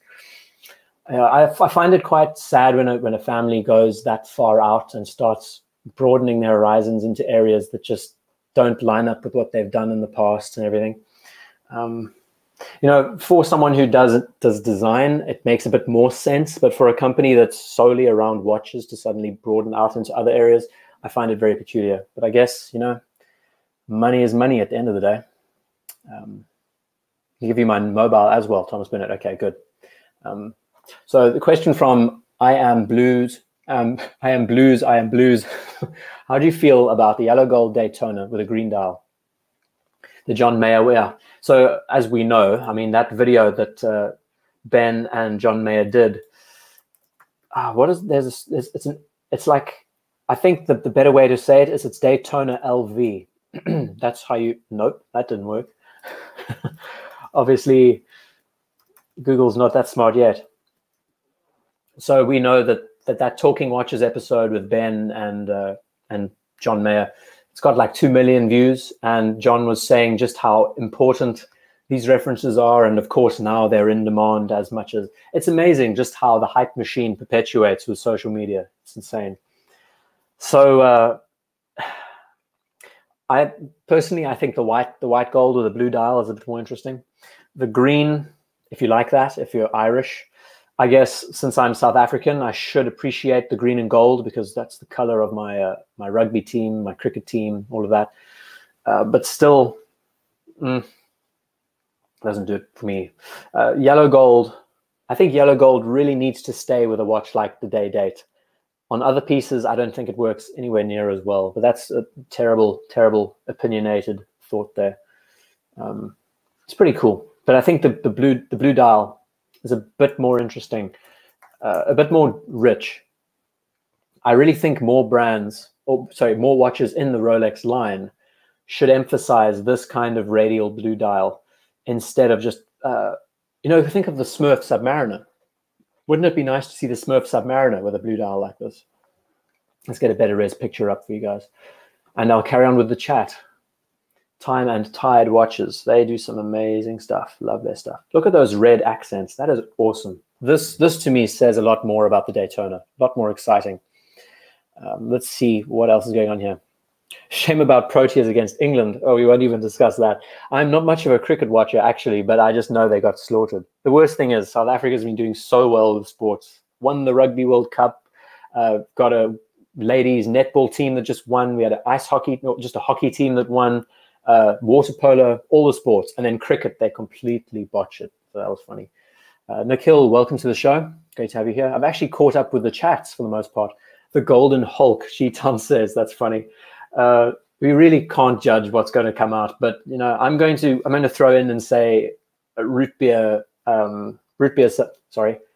gold Submariner. Anyway, have you tried roast cauliflower, Cheetan? I have. Yes, I have. My family is quite into food. I've tried all the food. Yeah, I love it. You're talking about diet again. That'll be a whole different story. Vintage Rolexes. My daughter just got the Rolex Zenith Gold Daytona vintage in Paris. Oh, you know, vintage Rolex is another whole field. I mean, we could do a separate stream just on vintage pieces. I think we balanced it out quite well. Talked about Milgauss, Datejust, Yachtmaster recently, you know, Daytonas, Submariners. Let's get back into the Submariner and just bring up a 5512, one of the references that I really find endearing because it's those end links I love so much. Why watches in the family could not adopt these sealed up end links with a case? It just looks so much more natural. It looks so much more organic, you know? I love it. I think it's just such a gorgeous thing. Thoughts on the Jaeger LeCoultre Memovox, the Tuxedo dial. Dear Artifact, I'm keeping it all Rolex tonight. That was my thinking. It makes my life a lot easier. I don't actually have to spread my thoughts into other areas. I wanted to keep this chat tonight focused and honed in on one brand for a change. just to save my mind a bit. But we are going to get into more broader topics as the months go by. I wanted this to be a good archive for anyone who's interested in Rolex design. I hope someone new joins the channel and says, hey, this is cool. Why is Rolex design appealing globally? And I addressed that in the beginning of the stream. Cheetown says, I heard the Springboks had a rough couple of years. Oh, geez. Can't even begin to talk about it. It's pathetic. And it's all to do with money, to do with politics. It's to do with ridiculous, terrible coaching. It was a complete just mind blow that they won the World Cup. I'll say that much. Wearing a Rolex around Joburg must be an interesting experience, Assad. Yeah, I'm from Cape Town, so it's a little bit safer down there, but in Joburg would not even cross my mind. Is there enough Breguet to make a stream about it? Yes, there is, to be absolutely. That'll be a lot of fun. And I plan on discussing broader watches like Patek. The thing is, it just comes to knowing references. And slowly but surely, I'm learning about these references. In your video about the over-under, do you burp at 2:48? I have no idea, Simon. That was a long time ago, 2015. Probably not. Those videos I used to do with one take, and it was a pain in the north. Is Johannesburg dangerous? It was supposed to be nice, Ron the Shrink. I hope that's sarcasm. South Africa is one of the most dangerous places in the world to be. I'll say that much. So Wade Revolution has best been watching his live stream interviews. Much better coverage in times high. I really enjoy it, and I'd love to do a video discussing Revolution Watch, because I think they have some of the most interesting content on the platform with regards to just how they do their discussions. They don't net the views. They don't net the same level of audience that other watch YouTube channels do and get. But I think it's just so impactful when you get to talk with someone like John Goldberger and focus solely on Cartier Tank Cintres or a very unique Patek, or talking to brand representatives of different names and running through certain models, just running through Omega Speedmasters, for example. It's amazing, amazing, very unique take on the discussion. I really wish they would get more attention, actually. They definitely deserve more attention. The knowledge from not only Wei, but the people they speak with, it's great and very insightful and entertaining. So Clive is saying, I have to stay around for another hour and 25 minutes. Why is that? I heard there was a mention at the beginning of the stream that it was going to be a 4-hour-long stream, and that's a bit bold. Let's see what else is going on. Sorry, I missed the chat again. I love it. The chat has a mind of its own half the time. Wouldn't mind one brand to choose in the future pilot style. I think it would be great. It would be nice to just chat about certain models and certain families. I'd love to talk about Breguet. I could talk about Breguet all day. Patek as well. Lange. Oh, let's do a Lange stream. Maybe not next week, but the week after. Lange only. I'm so underqualified talking about their movements, but I just think they are so beautiful. That would be a lot of fun. So we can do that. That would be very cool. Okay, let's see what else is going on. Top Rolex 5513. That's a great suggestion, Pat. Nice line. Daytona Pink Panda. We'll have a look at that now. Love how bezels fade. It's just crazy how the chats deviate to different areas. 116505. The nice thing is with Rolexes is that you tend to always manage to get the references quick and you get the ideas out there fast. Instead of having to search up Giant, Tourbillon, Master Chime, Calendar, Super Special Edition, Rolex is just like 5 or 6 digits and you get the name up. I think this is awesome. This of the Daytona line in rose gold, I think this is stunning. Love the contrast between the dial, the simplicity of having the plots and the subdials the same color as the tachymeter, two-tone for the most part, you know. Love how bezels fade. Yeah, me too, dear Artifact. Do I like Amarula? Crappy Luxury says. Crappy Luxury from America talking about Amarula. That's impressive. Yeah, I love it. And the best thing is, if you don't know anything about Amarula, it's a liqueur from a very special Amarula tree in South Africa. And elephants and all sorts of animals get drunk off it. You could actually, if you go into Google and you type in drunk South African Amarula animals, you'll find that there was a tree that had all of its fruit spread on the ground, and the whole reserve ate these amarula fruits, everything from elephants to warthogs to springbok and giraffes, and they were all plastered and falling around the place. It's so funny. I highly recommend. Go to South Africa for the game drives. That's all I can say. It's such a beautiful place. I can't wait to travel out. I want to travel back to Kenya, Botswana, have a good look at the plains. You know, I just want to, another thing is when you've been to a place like South Africa, you want to stay out in nature. Africa is best when you see it in its wildest sense. So there was a suggestion from Clive about the Rainbow Daytona. I mean, you know, what did John Mayer said? He said, who would think it would be a great watch? Who would think it would be cool? I put it in the same kind of category as the Leopard Daytona. I just don't get it. I love the cutting. I love the color, the whole canvas of color that they used. But, you know, another sip of my lighter fluid. Do you know Amiga reference numbers, as BS says? Absolutely not. It's impossible. How do you do that? There's like 50 numbers that follow with decimal points and everything. I saw a super chat from Thomas. Thank you so much for the super chat, brother. Could you talk about a rectangular piece? Any chance you could look at the Cellini prints? Very good suggestion. Thank you again for the super chat, brother. The Cellini prints, it's an unloved duckling in the family. There really aren't many rectangular Rolex pieces. So a lot of people really like it. They dig the idea that it's in a rectangular form. It's a strange piece, right? It has that gondola style format and very unique to the family. I definitely wouldn't consider this Cellini material for Rolex, but it does play into that 30s aesthetic. It's peculiar. I'll leave it up for a second while everyone's chatting, and I will catch up with the chat. I've missed a lot. My sister lived in Joburg for 35 years. Have been robbed at gunpoint 3 times. Oh, Mark. Shame. Well, you know, that laugh was out of sheer awkwardness. That's not out of humor.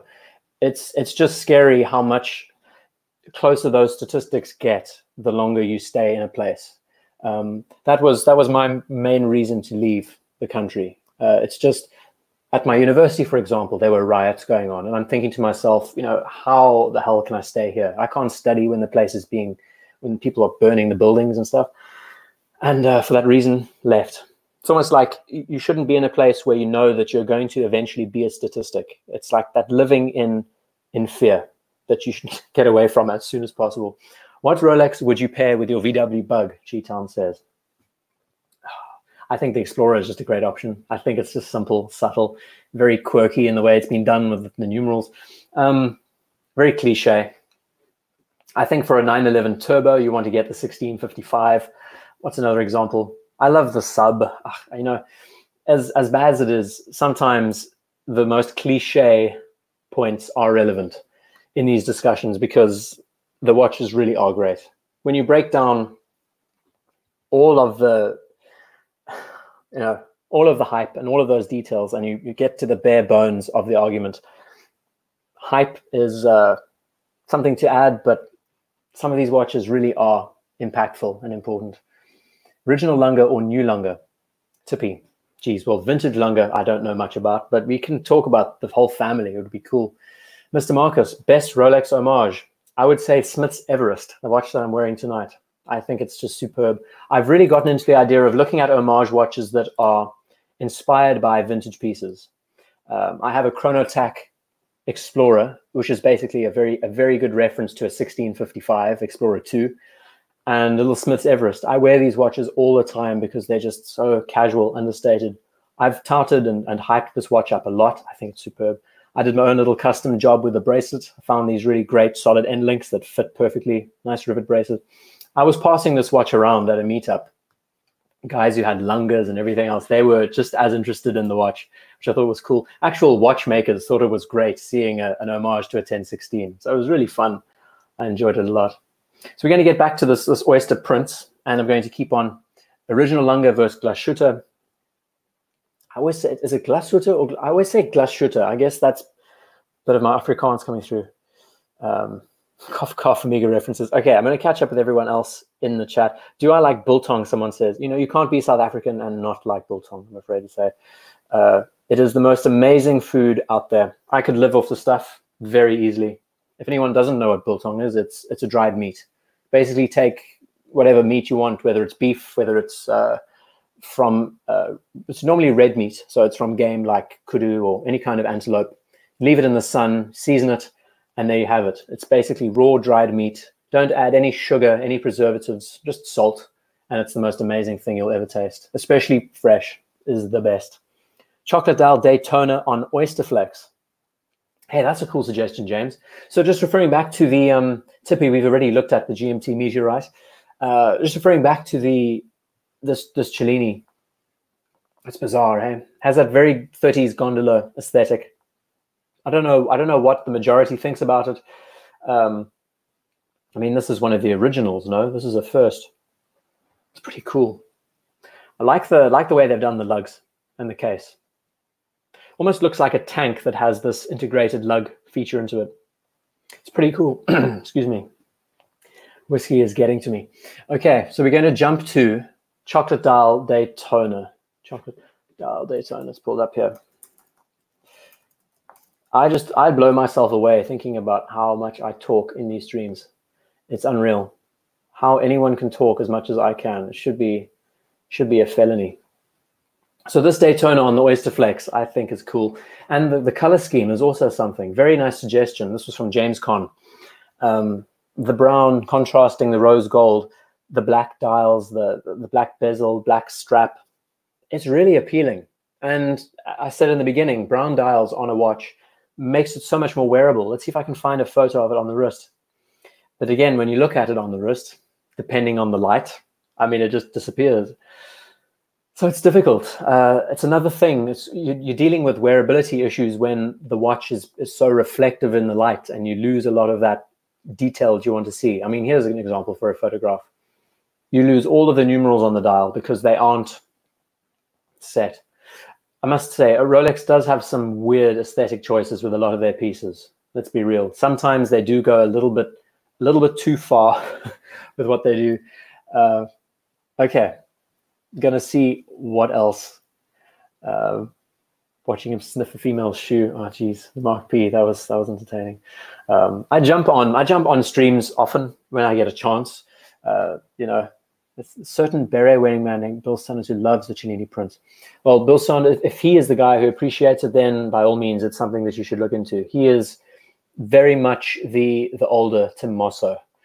He is really a junkie when it comes to movements and cases and everything else. And there's something about the Rolex GMT Master 2 greater than the Rainbow Daytona.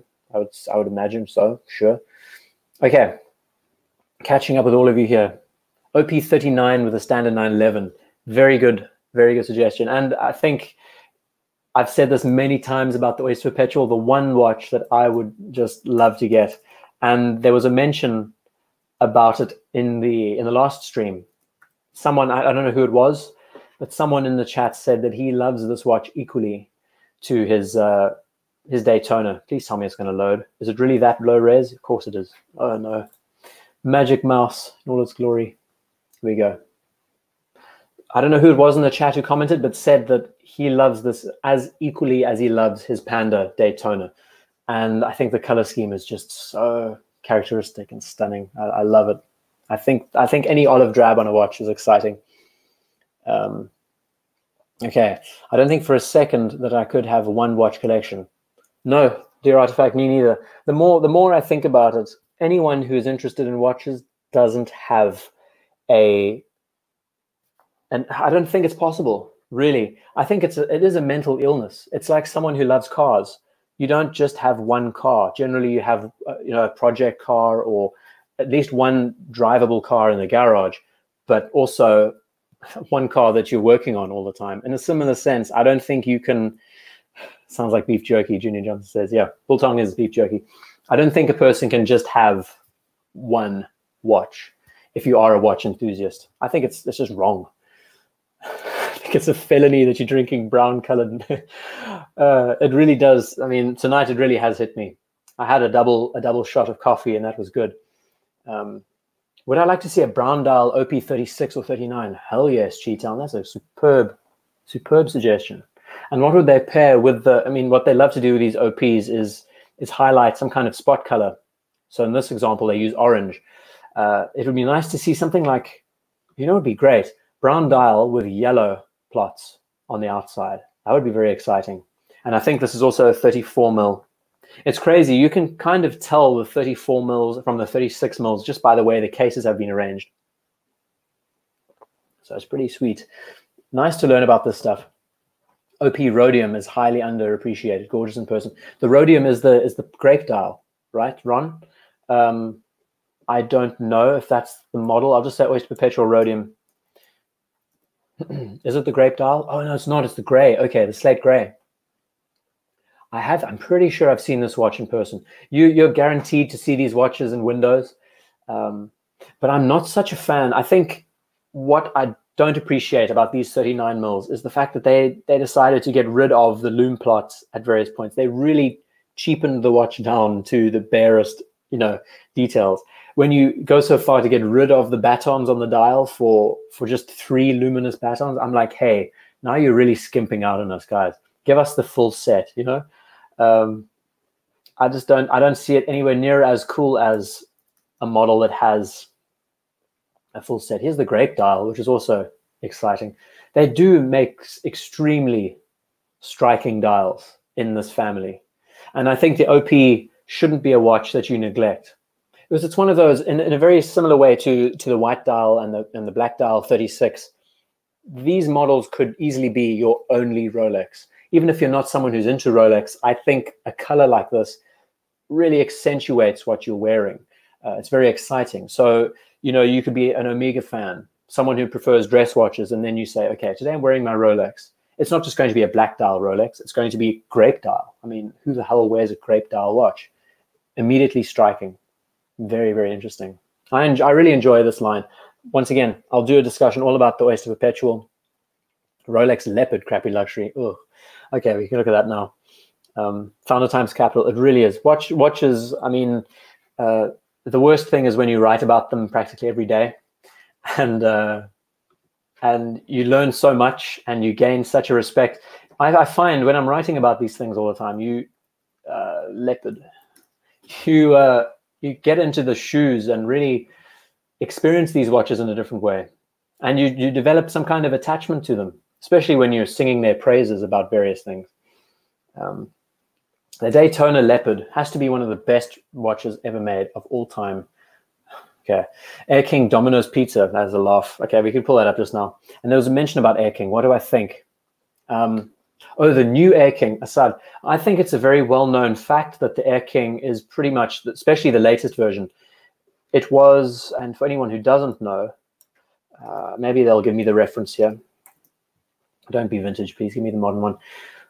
What they did, it's obvious. The 21427 Explorer that we just saw on the screen, as it was transitioning from these white gold plots to lume-filled plots, they had to use them somewhere. So they decided, hey, let's just put an Air King dial on the watch. It's very peculiar. I've done a video on this as well. I think I called it the unsung hero, why the Air King is the unsung hero of Rolex. I mean, this watch was made for RAF pilots back in the day. It's quite a commemorative thing. And over time, this watch has just faded into obscurity. And the thing that defines it now is this strange format. I made one modification to the styling of this watch. I don't understand. Let's get a full image of this piece and show you. What is wrong with the dial on this piece? I'll give you a couple of seconds to think, and then I'll answer. Notice the numerals around the dial, 5, 10, 20, 25, 35. You notice that everything from 10 onwards, 2 numerals. Why then would you not incorporate a 05 here to complete this dial? Look at the space between the 55 and the 5. It's like, what were you thinking, man? They weren't thinking. It's just peculiar. A 05 makes it look so clean, actually integrated. So I'll just leave this this now flawed-looking monstrosity on the page. Okay.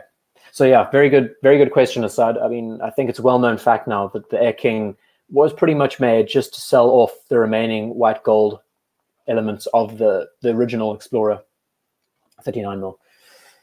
So Mark P says, can you imagine being in a conference room talking about circa 200 people on Rolex watches without a script for 2+ hours and keep people entertained? Yeah, Mark, I don't know how I do it. I've had a few people say, just, this is, what's wrong with you? How is it possible that you manage to do it? And I really don't know. I don't know what it is. Whenever you have a passion on something, you can you can dig deep. And I guess that's what happens. I love doing it because it's almost like a time when I don't have to sit down and write it on paper. I can just talk and chat to all of you at once, actually engage and read what you say. It's a lot of fun. E46 M3, always breaking down as a perpetual project. G-Town. Yeah, BMWs, I don't know. In general, Mercs and BMWs, you have to find the right car. But of course, M3s, if you're getting a car that's always thrashed around, JDM, Japanese imports, even Porsches for the most part, any car that's been thrashed and used, you'll find they tend to break down. Subarus, for example, Subarus and Mitsubishis, they're really hard-wearing cars, but at the same time, no mechanical object can take it. Let's see what else is going on here. Once again, I'm jumping onto the comments that have my name in it because there's so many comments going on. Lack of the 05 you pointed out ruined the Air King for me, Cheetown. Yeah, I made the video a long time ago, but I just find it so bizarre that they didn't incorporate a 05 here. It's like, why not? It looks so lopsided now. Anyway, it's very pedantic, but I think when you're spending that much money on a watch, I don't know if it broke the internet when I mentioned it, but just look at that 5 and that 55 and how out of balance it is. It's a simple fix. I don't know how anyone didn't see that. But again, hindsight, you never know. They might have just wanted to push it out. These Air Kings are also very exciting. I think they're great. Okay. Ben, thank you for the chat, man. Thank you for the comment. Love Ryan Gosling's vintage Air King. Yeah, he does. And there's some great people over the years. Like if I wanted to talk about Patek Philippe, we would reference Charlie Sheen. That guy knew about these watches way before the John Mayers and all these guys that came onto the scene. Charlie Sheen with Patek Philippe, I mean, he rocks them. He's worn everything from Nautilus to all of these references. Crazy story about how he got one of them stolen. A very rare diamond, beautiful, one of the first perpetual calendar chronographs. Okay, passions are like lusts, completely irrational. You just kill, and you'd kill over them. Yeah, it's true, absolutely. You can talk ad nauseum. Yeah, I mean, I'm just impressed that you guys can actually sit and listen to this for so long. I don't know what it is, honestly, and I'll tell you this now. Let's jump to the Daytona Leopard and just talk about something that's completely out of this world. I think of it as the Robert Plant Led Zeppelin watch. I sometimes rewatch my streams. Talk about modesty. And I enjoy, sometimes I get lost in the fact that it's me talking on the other end. And sometimes I enjoy the discussions too. It's weird. The way I've always arranged this channel is I've said I wanted to make the videos relatable and what I would want to see. That's always been something that I wanted to cover. So if I'm a watch enthusiast, what would I want to see? I want to see more focused discussions on certain models. And in a similar way, these streams let me expand that and just verbal diarrhea. Okay, what else is going on here? Whiskey helps. No, whiskey and coffee. That's like my Red Bull. I tell you, slightly hammered, but then full overdrive with caffeine. It's fantastic. Cheetown with the Samandal Air King. Let's pull that up now. So the Leopard Daytona. What were they thinking, man? I think this watch came out in 2004. The colors are strange, bizarre, orange, diamonds. I mean, what else can you say? It's just gaudy. I don't know how many people it appeals to, but it is rare. It's sought after. It's one of those models that stuck around. Okay, let's have a look at, if I pull up Oyster Perpetual. No, it's not an Oyster Perpetual. It's the Air King Samandal. Yeah, I dig it. It's a very strange color, though. It's not as salmon. You know, it would be so much nicer. I have a feeling that the Samandal would be so much more interesting if it was flat instead of sunburst. I think it loses something about being this hue. The fact that it works on the light like this. Samandal watches in general are so appealing because it's very understated and subtle. This is a good example. if the watch looked like this as a flat tone, I mean, it's interesting. It's like brown and all sorts of colors. It's great. Great suggestion, Cheaton. We've been now going for 120 minutes, ladies and gentlemen.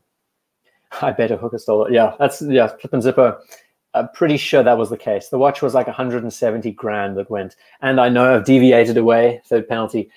If I had to down the brown stuff I'm drinking, I would probably choke to death. I'm sure you guys would love to hear that. Okay, catching up with all of you guys. This has been good. Hey, we've African Warlord, Mr. Marcus. Absolutely. This is the kind of watch that Idi Amin would probably wear, or boss Robert Mugabe, or Jacob Zuma, all those guys. It's horrendous. They weren't thinking, absolutely. Mr. C, thank you for the super chat. Mr. C, I love your comments and everything else. I've seen you before on other channels. I think it's awesome. Love your profile picture as well. One of the best scenes in movie history. I never understood the hype. I haven't watched. Damn it! What's the name of the film? I've just slipped my mind. That scene I thought was so impactful, and I was like, okay, where's the big turnout? And then he just goes on a tangent. You know, your father stuck this up his ass for years. It was so funny. I love it. Mark Zuckerberg Daytona. Okay, can you invite Don Haynes as a guest? Chip Wong. I think Don Haynes would probably crucify me. Again, Don Haynes is a movement junkie. He knows his stuff about movements. I'm definitely not in that. I always stick to the aesthetics camp. And what I'm going to do is pull up the Live 5 again. This is what I do every stream. It's something new I've introduced where bring on a series of references that are relatable to the page, might have inspired me to talk.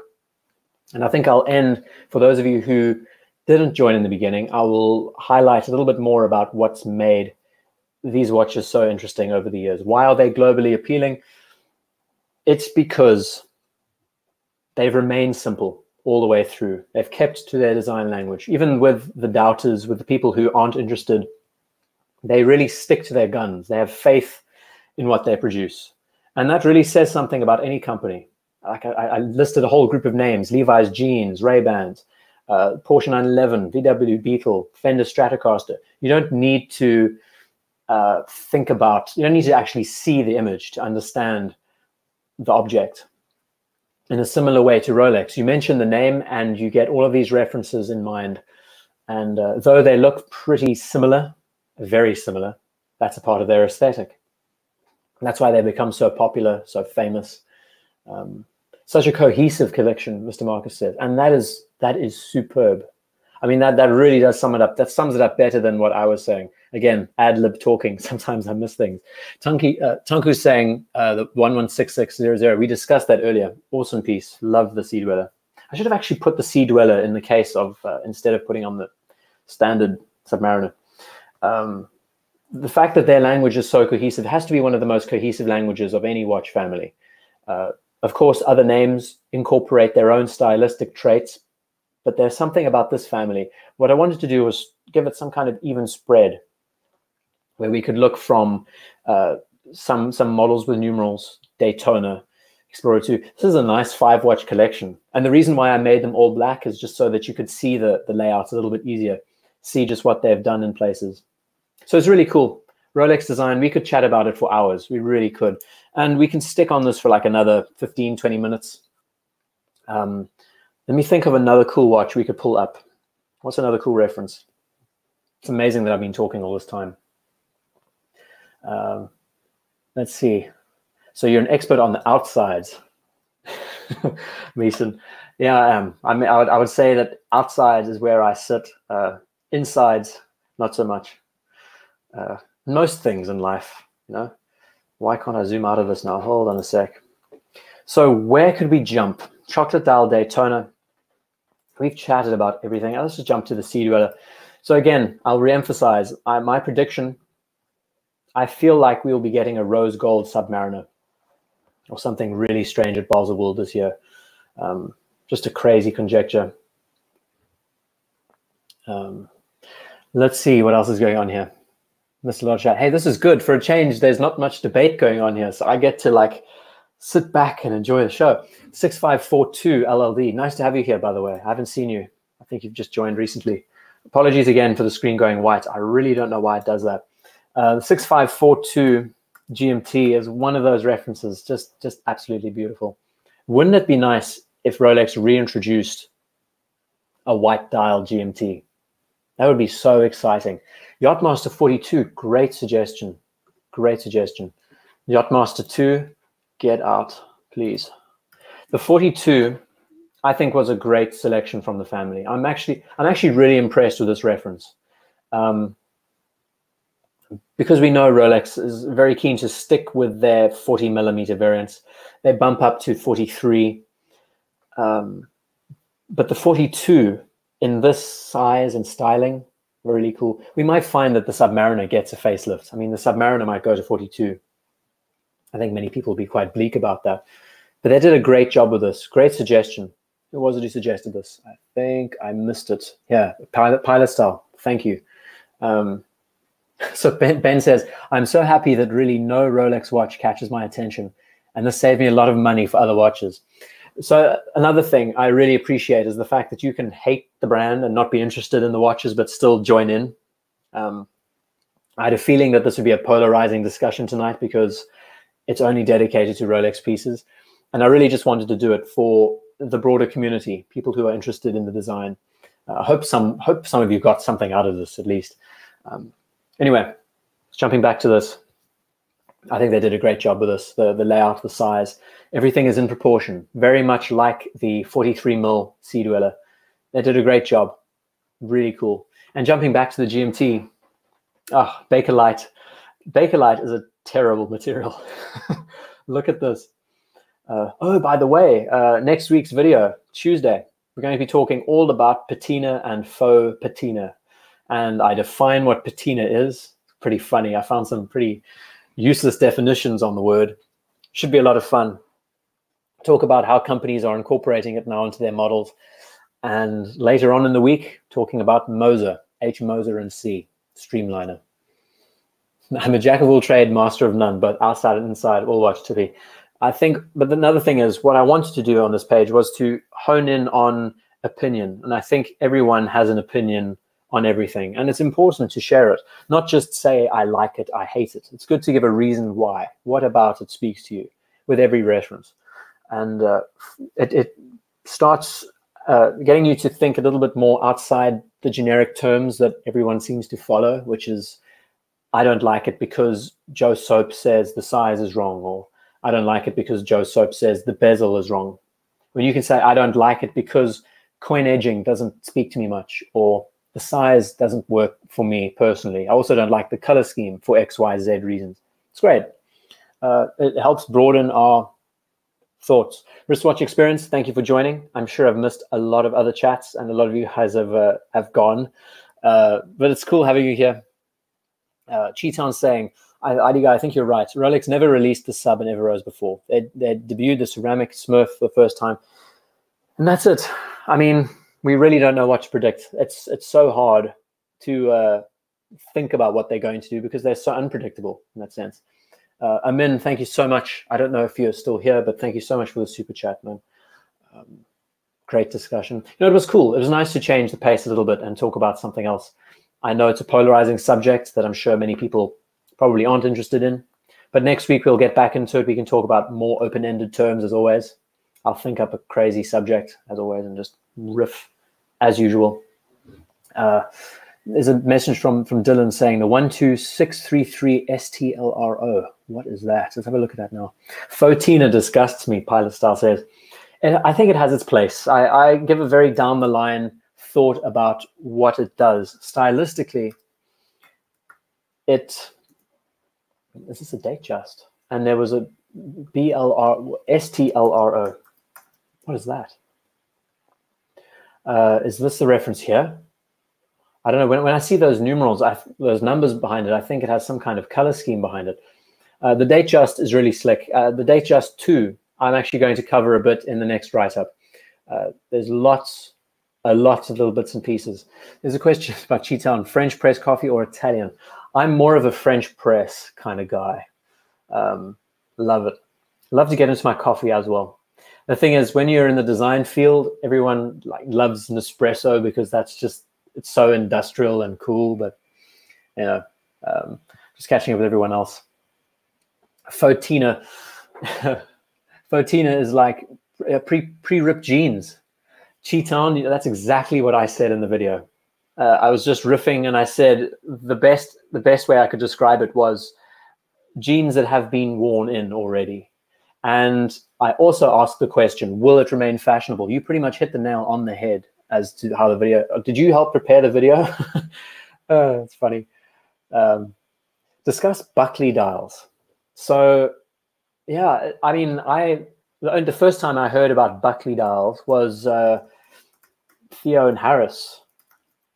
And apparently it was a famous collector, Buckley, who decided to coin the term, and he was big on these pieces. I think they're stunning. They give you that Cartier sort of effect.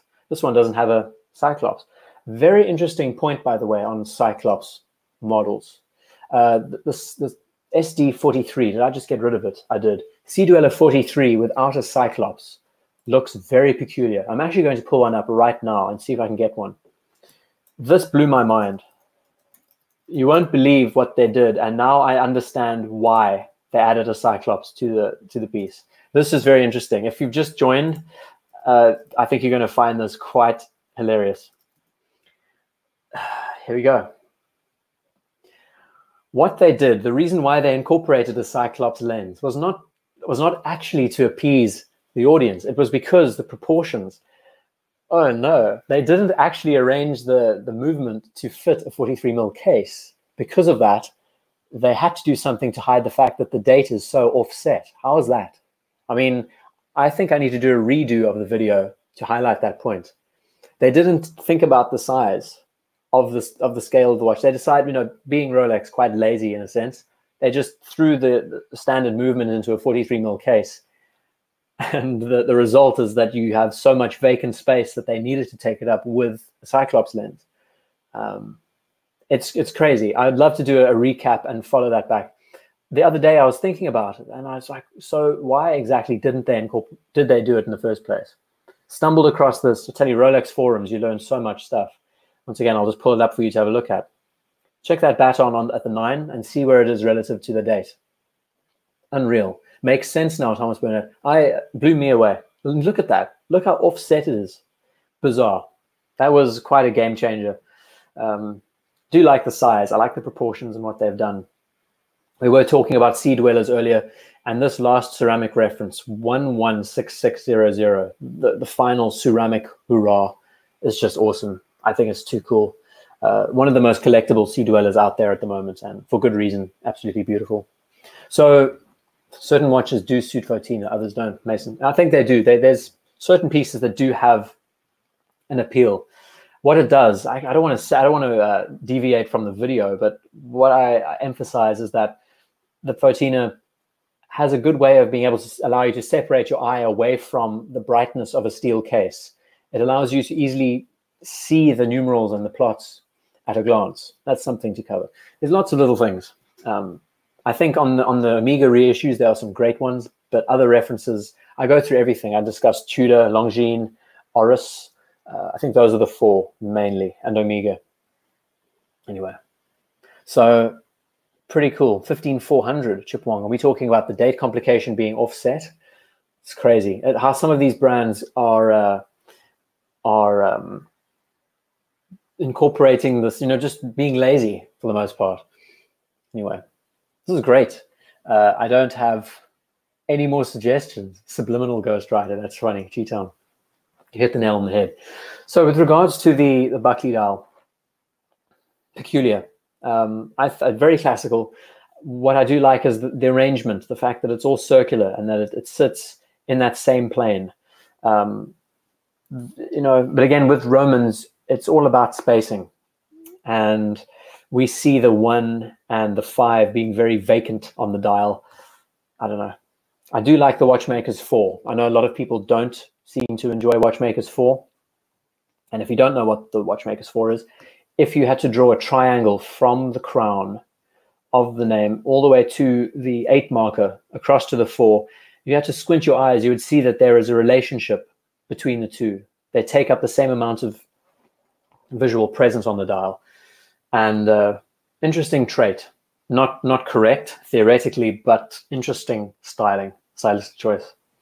Geez, we've had a good chat tonight, everyone. So I think what I'm going to do, everyone's calling it a night. I think I will also call it a night. We've been doing this now for 2 hours, 15 minutes. It's been a lot of fun. What should I do for a final? Okay, I'm going to pick out one suggestion from you relating to, okay. One more suggestion of a reference to look at, whether it's modern, vintage, and we can browse through that for a second before the stream ends. It's been great though. It's been nice and concise. For a change, I haven't had to like stretch my brain muscles, but it's just cool. It's always a pleasure chatting about these references with you and just sharing thoughts on subjects. I think the Yachtmaster 2 has done really, really well. Just the thought behind the size and the proportions and everything else. It's a stunning piece. So any more suggestions? If you would like to tag me one more time and give me Smith's Everest Expedition, that would be cool. Once again, I want to try and stick. Matthew, welcome. Thank you for joining. It's great. Everyone was actually here. It's nice that you can join in and just sit and chill, and it's cool. I always dig it. 6538 Submariner. Okay, I'm going to stick to that. I'm not going to stick to Smiths tonight. Since we're ending on Rolex, we might as well end on that. But Smiths, doing a write-up on Smiths. The Pearl Master. Oh, Doc, you're killing me, Doc. I can't do the Pearl Master. That is it's just the most peculiar thing. It's just a glorified Datejust for the most part, with the strangest looking case and bracelet and everything else. Thomas Burnett, you're such a legend, man. I sent you an email earlier. It was very abbreviated, but it was such a pleasure looking at your collection this week. I had such a great time, and I'd love to do more collection reviews. If anyone would like me to discuss their watches, give them suggestions for pieces that they would like in their collection. It would be a lot of fun. Stockholm Publishers, May Brew digging in. Nice to have you here. Welcome. Anyone start a live stream after this? Flippin'. You're telling me that I'm the only one doing a live stream this evening? Anyway, talking about the 6538, Paul Newman, Rolex Paul Newman from Pilot Style. Hey, let's do that. Okay, let's do a few references. We'll pull up this. We'll pull up Paul Newman Daytona. I didn't even chat about the Daytona tonight. Pretty bad. I wanted to go into more detail about just the way they've arranged the subdials on these references over the years. This is the best picture of the model. I think what the Daytona has for it, this reference especially, is that subtlety, understatedness. It's amazing. The fact that it's been able to withstand the test of time and work. But again, there's so many other references that can be just as exciting.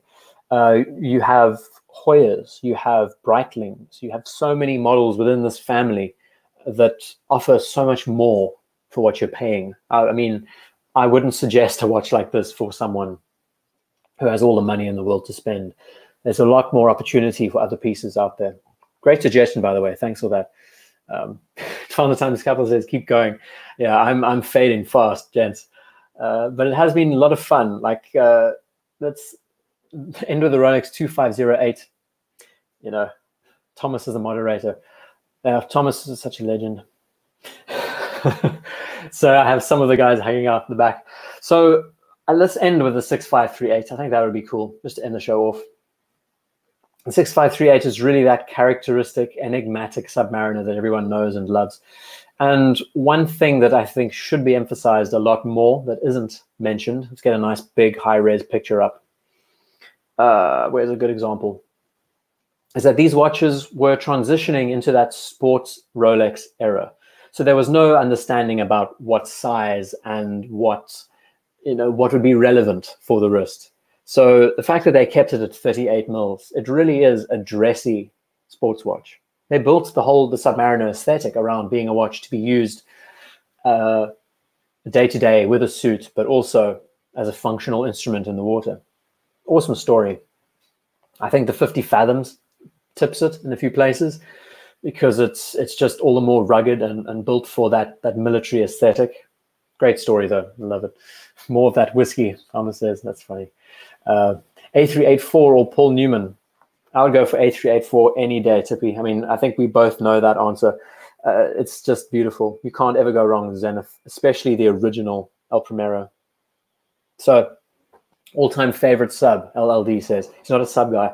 This is not a 6538 though, is it?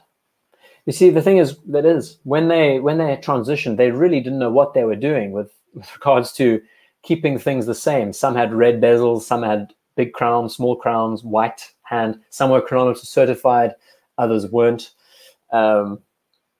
So, yeah, it's just awesome. It's been a great stream. We've discussed a lot, and the time really has flown. When a presenter can actually sit for 2.5 hours and talk and not feel like it's been this extended time, yeah, it's been insane. So I think that can be it. We've been discussing this for now 2 hours, 20 minutes. I'm going to stop sharing the screen and just chat to you for the next few minutes before everyone else logs off for the evening. I can see we're losing subscribers like flies here, followers, sorry, guys watching the show. So between the 6204 and the 6538, I think we're talking about references. Oh, it's too cool. So what I plan on doing now, this is the main reason why I did this show tonight on Rolex specifically, is because I won't be discussing Rolex for a while, for at least another 2 weeks. Because I'm going to be looking at all sorts of other references. Omega, what else? Omega, talking about patina, talking about Moser. I also want to do another talk about something specific, not directed at Rolex yet. Of course, live streams, we can sort of jump in and around Rolex, but it would be nice to broaden the horizons and deviate in a few places. Rolex giveaway. Geez. Black Bay 58. I could actually discuss Tudor in a new video. That should also be cool. We've got a long list of stuff, and yeah, it's been cool. I really like the idea of honing in on a certain brand, and I think not next week, but the week after, we can do a Lunga only stream and just talk about Lunga, all their pieces. I'm by no means a movement expert, but it'll be just fun discussing the ridiculousness and the beauty of what they've been able to do. That'll be a lot of fun. So everyone, I would like to thank you all for joining. I see a question, how about a stream about your opinion on brands with the best watch movements? Well, Pete, I'm one of those guys that definitely isn't a watch movement junkie. I'm so much more focused on the aesthetical side of things. I know the basics, but it would be nice to broaden my horizons as the years go by. I've only been in this hobby for 5 years or so, and really trying to bring that design element to the forefront as much as possible. That's been my aim. Is Glashütte included with Lunga? Yes, Tippy, we could easily. I think Lunga and Glashütte would be a good pairing. That'd be so much fun. I think it would get a lot of attention. It'd be great. Just going off the beaten track and talking about the sheer beauty. Please chat about the 1815 Sparkles. Sparkles, what a name. I could talk about the 1815 all day. I love that line, what they've done, whether it's the up-down, whether it's the chronograph. They've got so many references in between. Anyway, so that's it, Doc Bats. That was the idea. Officially let people have their fill of Rolex, get sick of it. Now we can talk about something else for the next 2 weeks. So that should be exciting. But everyone, once again, all 120 of you still watching, thank you all so much for joining. It's been an absolute pleasure. It's always great being able to chat to you all. And, I love the fact that we get to sit down and just ramble on. I don't know how convenient the chat was tonight, if you managed to get anything from it, but, design is a fickle thing. And, anyway, final time is capital cities. Time to take his son for an evening walk around Paris. Have a superb walk. Must be amazing. I'd love to see the streets. It'd be excellent to go and visit Paris sometime very soon. But again, thank you all so much for joining. I hope you have a superb evening, superb weekend, wherever you are in the world. And see you in the next one. And new content Tuesday and Thursday, as always. Cheers for now.